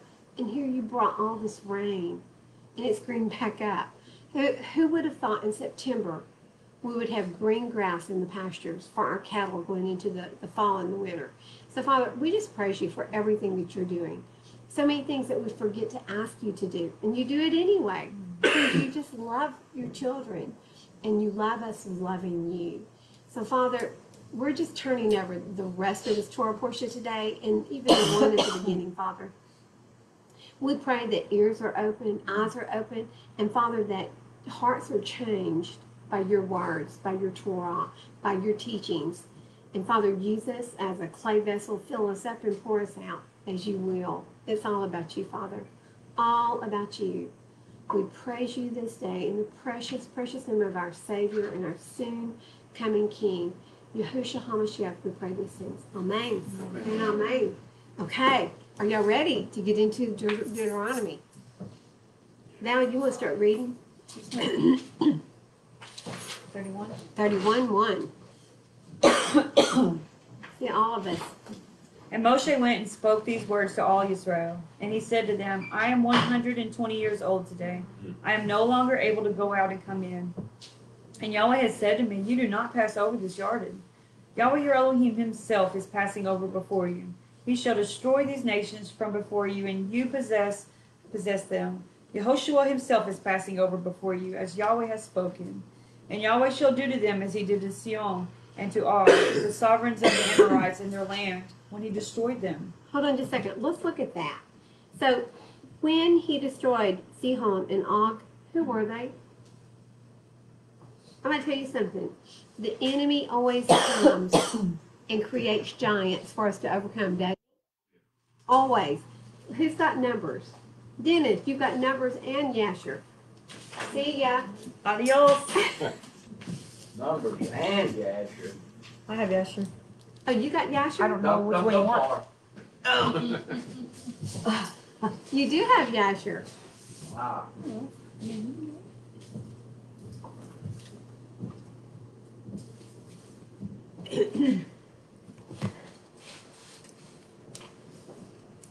You're sitting down like an old man now. I feel like an old man. You look like a today. 120-year-old man like Moshe. My part of my age is caught up with me. Numbers 21 through 35. And Israel sent messengers to Sihon, sovereign of the Amorites, saying, let me pass through your land. We shall not turn off into fields or vineyards. We shall not drink water from wells, but go by the sovereign's highway until we have passed over your border. But Sihon would not allow Israel to pass through his border. So Sihon gathered all his people together and went out against Israel in the wilderness, and he came to Yahat and fought against Israel. Mm. And Israel struck him with the edge of the sword and took possession of his land from the Arnon to the Yabbok, as far as the children of Ammon. For the border of the children of Ammon was strong. 35. Oh. And Israel took all these cities, and Israel dwelt in all the cities of the Amorites, in Heshbon and in all its villages. For Heshbon was the city of Sihon, the sovereign of the Amorites, who had fought against the former sovereign of Moab, and had taken all his land from his hand as far as the Arnon. That is why those who speak in Proverbs say, come to Heshbon, let the city of Sihon be built and established. For fire went out from Heshbon, the flame from the city of Sihon, and consumed all of Moab, the masters of the heights of the Arnon. Woe to you, Moab, you have perished, O people of Chemosh. He has given his sons as fugitives and his daughters into captivity to Sihon, the sovereign of the Amorites. Then we shot them. Heshbon has perished as far as Dibon, and we laid waste as far as Nophab, which reaches to Mediba. Mediba. So Israel dwelt in the land of the Amorites, and Moshe sent to spy out Yazir, And they took its villages and drove out the Amorites who were there, and turned and went up by the way to Bashan. And Og, sovereign of Bashan, went out against them, he and all his people, to battle Adri. And Yahweh said to Moshe, do not fear him, for I have given him into your hand with all his people in his land. And you shall do to him as you did to Sihon, sovereign of the Amorites, who dwelt at Heshbon. They struck him and his sons and all his people until no remnant was left of him, and they took possession of his land. So guys, look, they were giants. And, The Amorites were giants. you know, And so the enemy always comes, and it always looks like way bigger. Did they have trouble beating them? No, because Yah went before them in the battle, didn't he? And I was going to get Val to read the exact same story from Yasher, but it was just like going out to spy the land with the 12 or 20 Yes. spies. and he But- was making sure that they didn't get You know, scared and run. looking at it through their eyes, oh, they're giants. We can't, conquer them. They'll eat us, Yes. We're like grasshoppers to them. But those two that followed Yah completely said, oh, no, Yah's before us. They knew that he could defeat these giants. Mhm. When Yah goes before us, We can always he win. give them this land. He give them this land. Okay, and we're not going to read the Yasher, but listen, if you want to read the story, and there is a little bit of difference in it, but that would be in the book of Yasher, 85, verse 13 through 37. So it's a pretty long read, but it's good. Everything in Yasher is good. And so, Addie, we're going to get to you in just a second. Okay. Verse 5, excuse me. And Yahweh shall give them over to you, and you shall do to them according to all the command which I have commanded you. And I want you to listen to this, because he repeats this 3 times. And we need to remember this. Guys, we need to be reminded. Which one was it? Yasher, I'm sorry. Yasher is 85, chapter 85, verse 13 through 37. Thank you. You're welcome. Be strong and courageous, and do not fear nor be afraid of them. Guys, what does fear do? Fear, Breaks your immune system down. Oh, it breaks your immune system down. it can kill you if you let it. It can kill you if you live in fear constantly, because it breaks your immune system down. It takes years off your life. At my age, who can afford that? Don't be fearful. What else can it do? First of all, it's contagious. At 30? Huh? At 30? It takes years off of your life? It will take years off your life even at 30, but Now, the fear of Elohim or the fear of man? Fear, man. fear of What are man. you referring to? Well, we're talking about, he said, Fear of men? he said, be strong and do not fear nor be afraid of them. Don't be afraid of what man can do to you. Do not fear them. So if you fear them, then you'll be more complacent to do what they have to do. Well, and I'm going to tell you, Fearing flesh and not the spirit. Not Yahuwah. and look at what can happen with someone posting something on the internet today. It can spread like wildfire, can it?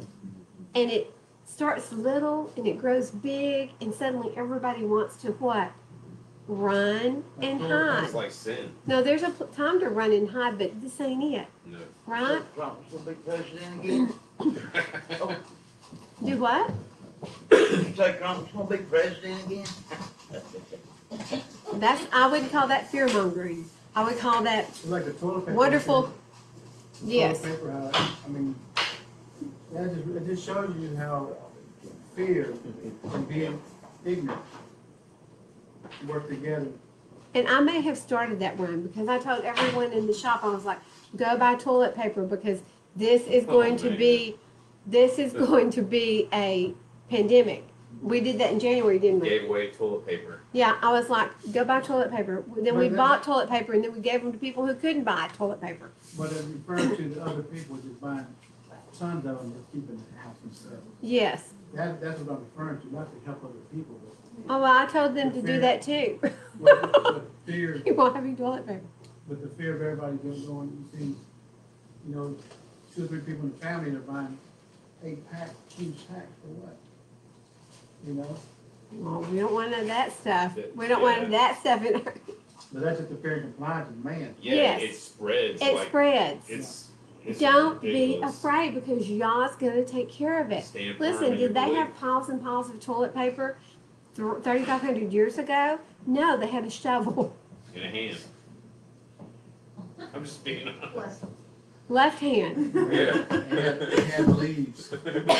In the desert, few and far between. Listen, if you're vying with a million other people to find those leaves, you're like, I found a leaf. I mean, back in the day, they were just like cats and dogs. I mean, trying to listen. I mean, I'm not one of those. That's like a big litter box. That just went to a whole different level.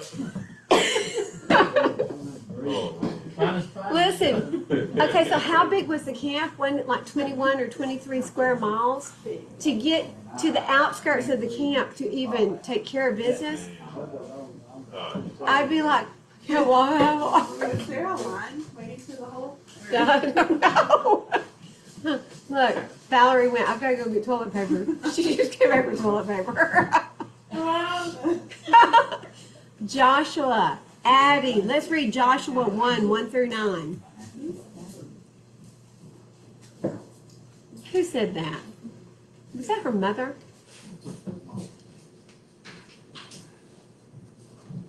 It came to be after the death of Moshe, the servant of Yahweh, that Yahweh spoke to Yehoshua, son of Nun, the assistant of Moshe, saying, Moshe, my servant, is dead. Now arise, pass over the Jordan, you and all this people to the land which I am giving to them, to the children of Israel. Wait, hold on. I'm going to ask a question.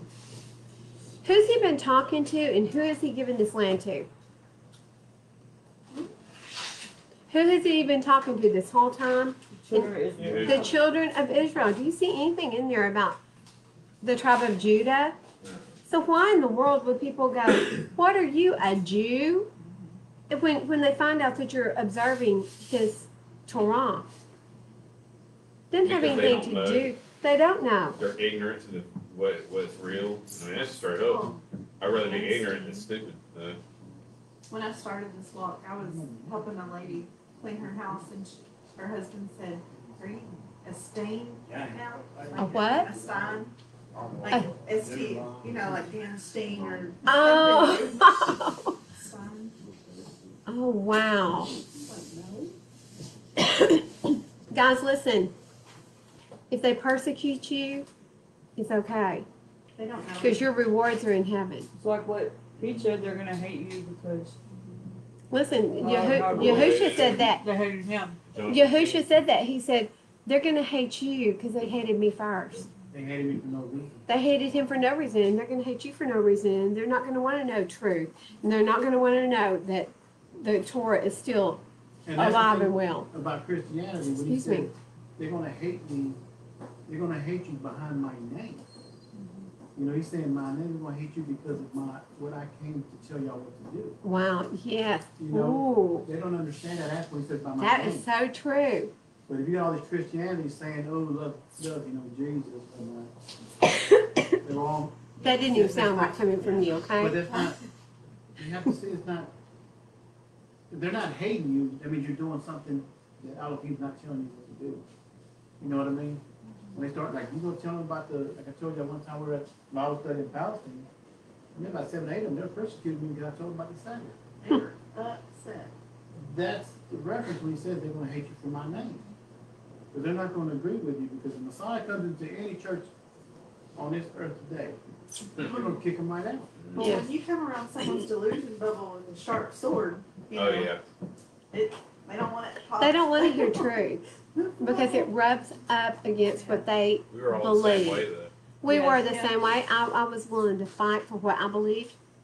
But to Y'all were someone too. who is lukewarm, they look radical. And that's sad because this is the way it's supposed to be. But I read that one day and I was like, it's so true because they're like, oh, that's just too much. Or that's, I'm just like, No one It's can everything. look. No one can do that. No one can do that law. Oh my goodness, this law frees me.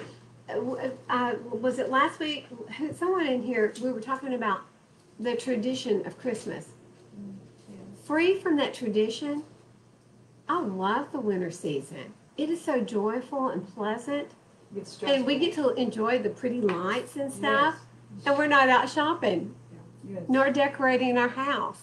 It's beautiful in that season, but it's also hurtful because you're not able to spend with your family. You know, you get accustomed to that. Yeah. You know, you miss your family. And I had to tell my family, you know, I'm not gonna sit here and say I don't miss hanging out with y'all. Yes. But I'm not gonna hang out with you on these pagan days. I said, I miss y'all. And I you love can't go over there on that pagan day because they're usually serving ham and they're singing their, you know, holly jolly.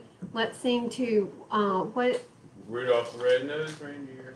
Santa Claus. Santa Claus. Thank you, Grant, from the mouth of a babe. But it's the I'll get back to you. Remember?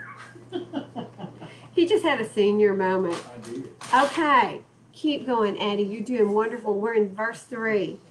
Every place on which the sole of your foot treads, I have given to you, as I spoke to Moshe, from the wilderness and this Lebanon, even as far as the great river, the river Euphrates. All the land of the Hittites and the great sea toward the going down of the sun is your border. No man is going to stand before you all the days of your life. As I with Moshe, so I am with you.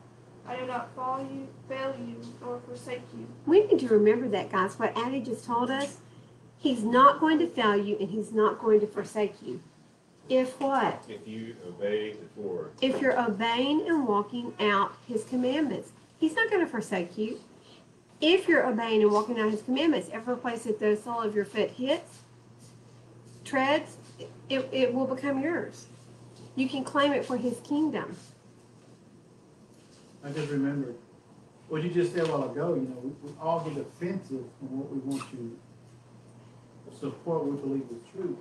When in fact we all should have an open mind, open heart to see what they're saying is true and go investigate and see for ourselves. Listen, guys, we don't need to live in offendedness. To be so defensive. If you're offensive by what others are doing, it's because you got a problem, okay? It's a problem that's still in you. We have to let other people, you got to make your choices. I'm looking at everyone in this room. Everyone in this room had the freedom to make that choice. And you have to allow them that freedom. Because look, if they're choosing because they're afraid of what you think, not going to work. We've got to allow people to walk it out. And we can't judge them. And we can't be ugly to them. If they're willing to have an open mind and open heart with it, you'll speak to them about it. But if they get offensive with it, just leave it with that. I have a family member that I can't speak of My whole family. any of this with. I mean, nothing. I'm like, I used to have a minute. this or is two. me. Smile, go about your way, yeah. A minute or two, I'll be able to speak. But I don't Now have anything it's that, if I can't speak about Yah and the things he's doing in my life and the miracles he's performing and what's coming, listen, I can't talk. I've got nothing else to say. That's what I'm all about. We've got business and we've got Yah. That's what I'm all about. And if I can't talk to you about politics and Yah, I can sit there and smile. Sit in the corner. It's usually where they want me, in the corner. Oh, that's good. But I know, not with my nose in the corner. I'm like doing the chair sits in the corner. I can't get that out of my head. That's just cruel and inhumane. So, You want to see it? huh? You want to see it? Yeah. Oh no. That's a window. You'll fall. not here. She'll be like, ah. I do want to see it shortly though. I'm kidding. Okay, Addie, I'm sorry. We just got you so. Okay, keep going, baby. You're doing so good. Be strong and courageous, for you are to let this people inherit the land which I swore to their fathers to give them. Only be strong and very courageous to guard to do according to all the Torah which Moshe my servant commanded you. Do not turn from it right or left, so that you act wisely wherever you go. Do not let this book of the Torah depart from your mouth, and you shall meditate on it day and night, so that you guard to do according to all that is written in it. For then you shall make your way prosperous and act wisely. Have I not commanded you? Be strong and courageous. Do not be afraid nor be discouraged. For Yahweh your Elohim is with you wherever you go. Guys, did you hear what Addie just read? Okay, so how many times did he tell him to be strong and courageous? 3 times in just his first? Okay, look at verse 7. He said, okay, again, only be strong and very courageous. He's saying not just strong, but very courageous. To guard, to do according to all of the Torah, which Moshe, my servant, commanded you. Do not turn from it right or left, so that you act what? Wisely. So if you're not following Torah, what are you acting? Like a fool. Foolishly. Oh, I don't like that sound, but Yah uses that. Stupid, my stupid children. My children are stupid. My people die for lack of knowledge. That's what he tells us. My people are dying for lack of knowledge. Of what? Of the Torah, of the rules, of everything that he told us to do to what? To live a long, prosperous life. And by prosperous, it doesn't mean your rooms are overflowing with gold and silver. Not like Joel Osteen, huh? Not like, yeah, we don't have a gold, does it have a gold globe behind him and the willowy and a couple of jet planes? Faster. Sorry. What was that? This little thing. Favorite, further, faster. That's what he's always talking about. Oh, so you're a joke. Mm-hmm. No, the girls used to watch it. I used to hear it all the time. I'd be like, I'll show you favor. Come here, Even my sit down. husband said, you know, his sermons are always upbeat. I said, yeah, do you notice that he never cracks the Bible open? He's not, I had a he's, friend say he's, that. uh-huh. I had a friend speak about, we're talking about Joel Osteen. But Joel Osteen is a good pastor. I said, no, Joel Osteen is a good inspirational speaker. He's an inspirational speaker, and it leads to nothing. Yeah, and he's like, Don't forget to send me your money. Yeah, he don't go by the Bible. There's nothing biblical about what he's saying. And listen, why he needs to change his title to inspirational speaker, and his wife Victoria needs to do the same thing. They're Joel Osteen inspirational. does the Bible just like Satan does the Bible. You're right. Oh my. He does just the same way. And you know what's crazy is his brother-in-law is Gary Simons, and he has Trump and True, and he is Torah observant. He is Torah observant. He had a mega church in Dallas. I think it was, I don't remember how many thousands, but it was thousands of people that were there. Walked away from it. From what I understand, and I may be wrong, and this is only what I think I remember, but I think he went to Israel, and when he came back, he was a changed man. Yeah, And going, he said going to the physical land done something to it will change you. I wept when our plane wheels touched the ground. I wept. I felt like I was back home. And of course, that is the physical land. But it was the fact that, you know what? My Savior walked these grounds. What He happened walked there? on this ground. Yes. Everything. But, okay. So I just wanted to, So it brings us wisdom. Following his Torah brings us wisdom. Okay. We are back over here in 31, and we are only in verse 7, and it is 3:02. And I said, listen, we're going to go, I'm not going to stop anymore.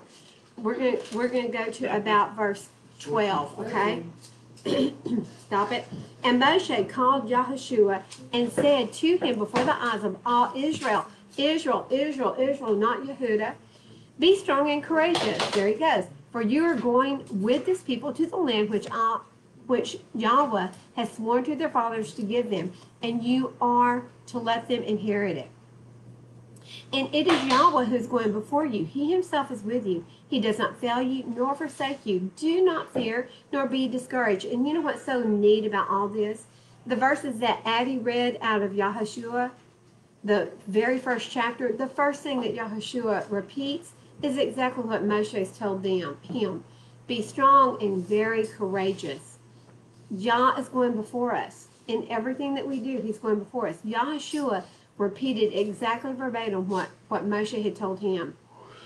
And Moshe wrote this Torah, and gave it to the priests and the sons of Levi, who bore the ark of the covenant of Yahweh, and to all the elders of Yisrael.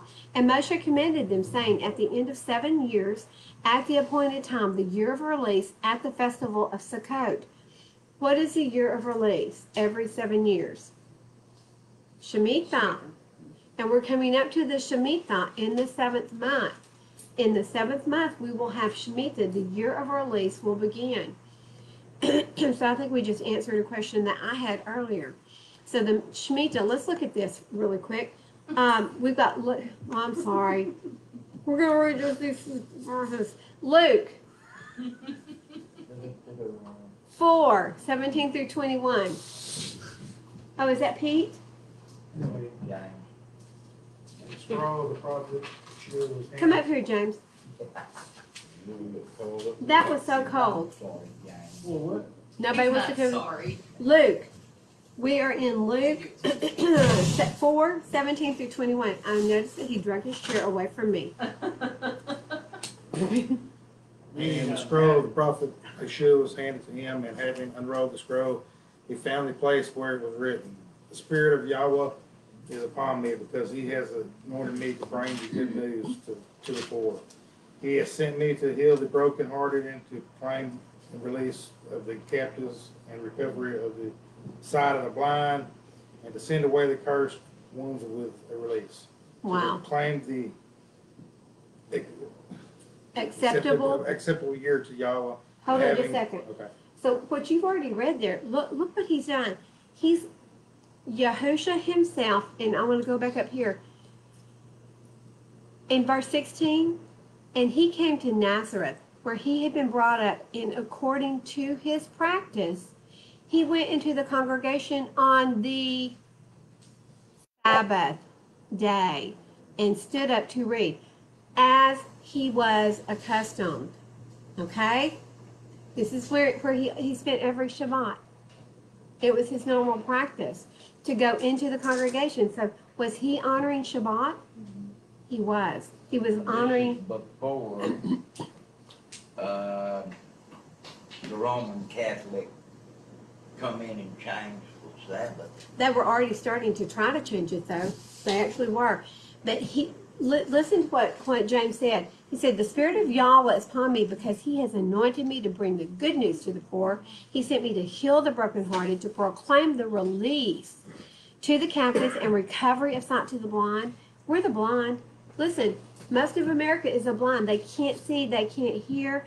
To send away crushed ones with a release. It's the year of the release. And the big mega year of release, which this could have been, is what? The year of Jubilee. Every 7 years is the year of Jubilee, which was the major release. Okay, keep going. And having rolled up the scroll, he gave it back to the attendant and sat down. And the eyes of all in the congregations were fixed upon him. And he began to say to them, "Today this scripture has been fulfilled in your eyes, in your hearing." Wow. So today, what I just read to you, which came from where? Yeshayahu 61:1 through 2, Isaiah 61:1 through 2. Everything I just read to you, Yahushua said, everything I read to you today, this scripture has been fulfilled in your hearing. So we could calculate from this point, I wonder? If this, okay, but here's the problem. What year was this? You're supposed to know. This was more than likely, this was the year of Jubilee. More than likely. But if it was just a 7-year release and not the year of Jubilee, yeah, it could be the Shemitah. But the year of Jubilee is what many of the pastors say. This is the year he's coming back. When is it?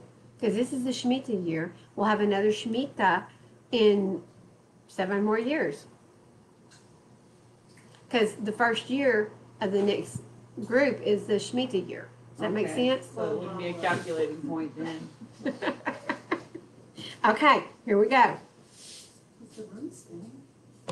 What? Oh, I was like, Okay, Bailey.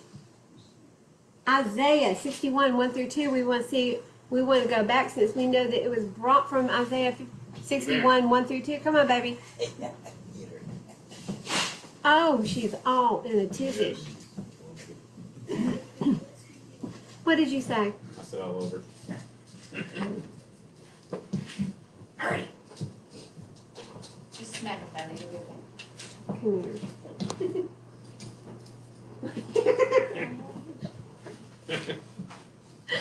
Come here. It's on page 462. 462, guys. Hi, Misty. 462, guys. And that's if you're in the what? Scriptures Bible. Thank you. Very good. We're there. The Spirit of the Master Yahuwah is upon me, because Yahuwah has anointed me to bring good news to the meek. He has sent me to bind up the brokenhearted, to proclaim release to the captive, and he opened up the opening of the prison to those who are bound, to proclaim the Acceptable. You were close. year of Yahuwah and the day of vengeance of our Elohim, to comfort all who mourn. That was so perfect. So this is like freedom. He's declaring freedom here. And what do we see over in Scripture? Yahushua reads this verse, the very verse that you just read. He stood up in the congregation and read it to the whole congregation. And then he sat down and he said, today I tell you, this Scripture has been fulfilled. Is that not amazing? You just read the same words that Yahushua read. That's cool. Okay. Well, she sounded like him, now she just smelled like Just- him and looked like him. Just stay up here with me. She does. She looks like him. Okay. So, in verse 12, assemble the people, the men and the women and the little ones, and your sojourner who is within your gates, so that they hear and so they can learn to fear Yahweh your Elohim and guard to do all the words of this Torah. This does not say anything about Jews. It does not say anything about the tribe of Yehuda. It says, assemble all the people, the men, the women, the children, and your sojourners who are within your gates. This is everyone, guys. Okay, let's break. You want to break? I know that, live streamers, I know it's a really odd spot to go and eat, but we've got food cooking. It's halftime. It's halftime. So we're starting in verse 13 when we come back. So guys, listen. We hit right off the bat when we first started today the fact that if you're a backslider, what happens? Going back to your old way. You go down there, which means you're picked up by the messengers and tossed into the fire, and you just burn up. So there's a lot of misunderstanding from a lot of people on the fact that they think that when you die after the judgment seat, that you're going to be punished forever and ever and ever and ever and ever. What? Is it when you get burned up, is that I think when you're passing through the fire, initially it's going to be hot and you're going to burn, but it's going to be over really quick because we serve a very loving Father. And would anyone want to see their children suffer? No. And so our Father is he's like the ultimate daddy.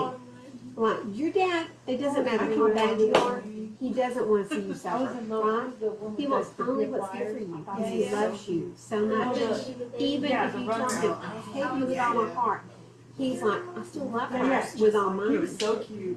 It's an unconditional love. And that's the kind of love our Father has. And just like your daddy, he doesn't want you to choose wrong, right?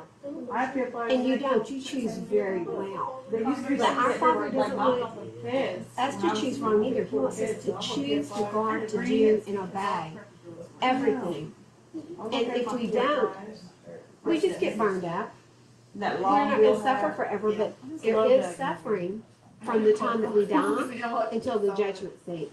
And so, guys, that's one thing that most people don't understand is that, hey, guys, we're still live streaming, is that once you die, there is a time period in which it can be a hellish for many people.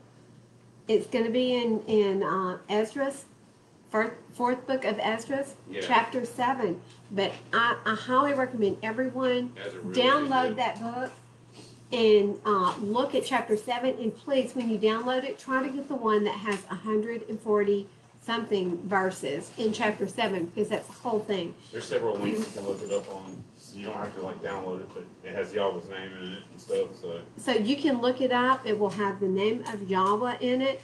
The Sefer, I use Dr. Stephen Pidgeon's at Sefer. And in this one, the book of Ezra is complete.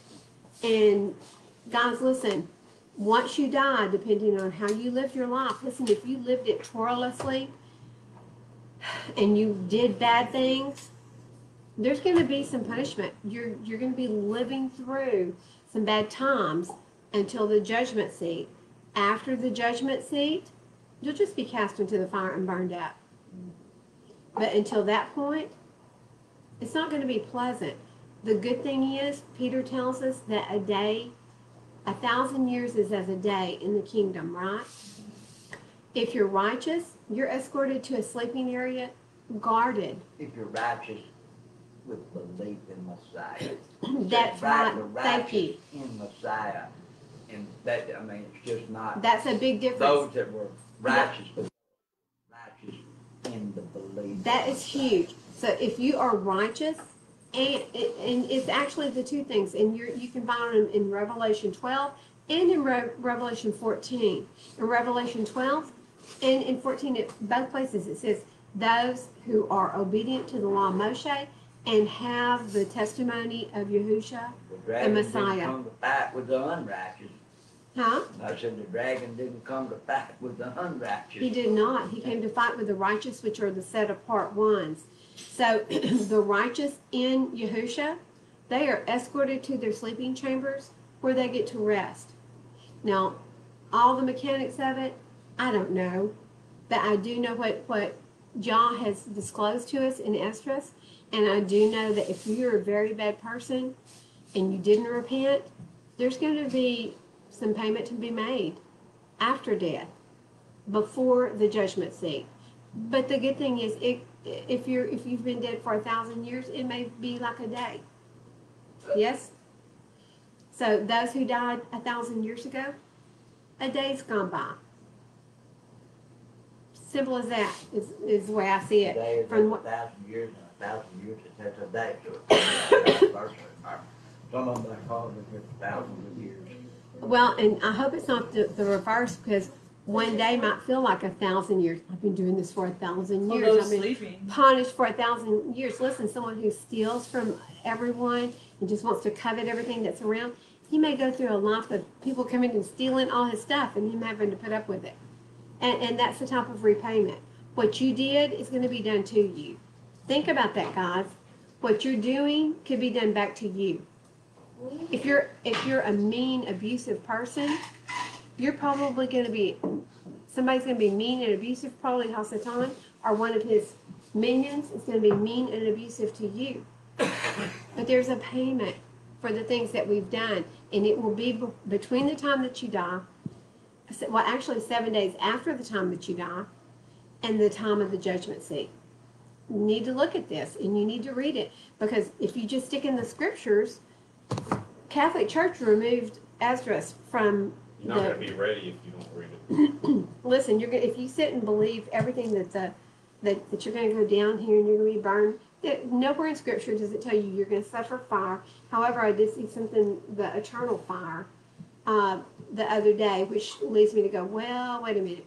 But we don't serve a father that wants to punish his children. But guys, if you're a backslider, turn back to Yah today. Choose today to stop what you're doing. If you're cheating on your wife, if you're cheating, if you're lying, you're stealing, you're committing adultery in your mind even, if you're killing in your mind, if you get so mad that you, in your mind, you put someone to death, guys, repent, because you're guilty of murder. I mean, it's that simple. If you've been mad enough to hurt somebody, you're guilty of hurting that person or murdering, and that's how we're going to be judged.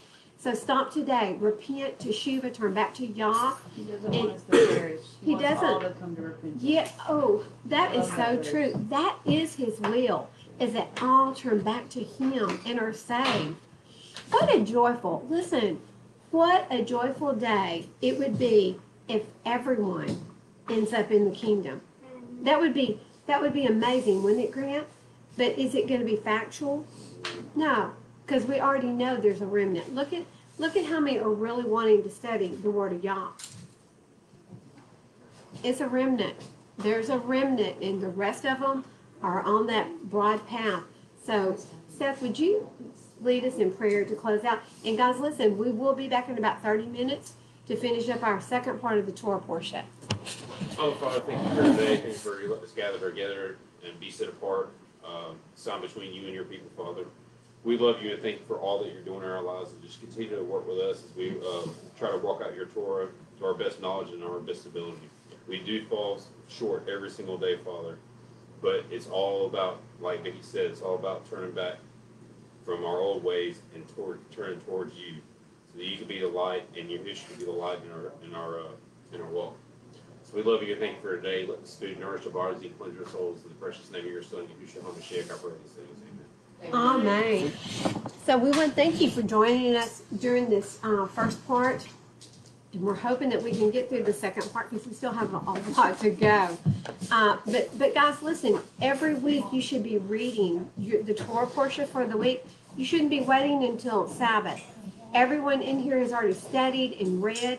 This is why every year, does it not change? And we get deeper and it gets broader.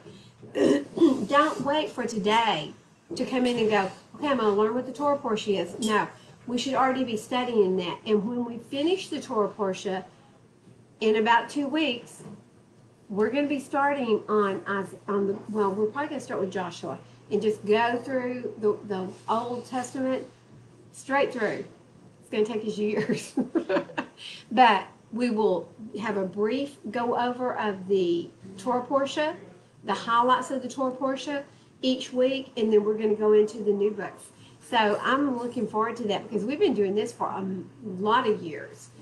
And but everyone, listen, we need to start posting it on our Way of Truth, and we've got to start doing all this through the Way of Truth. Okay. But Shabbat Shalom to everyone. We love you. Everybody's already run out except for us 5. And so what we're going to tell them, Shabbat Shalom. And have a beautiful rest of the Sabbath. It is beautiful out there, I think. Is it cloudy and overcast and cool? It was so nice. I walked out this morning. It was so nice. You almost needed a little. Yes. Something Even my big peer, he was like, I want to be outside. Shalom.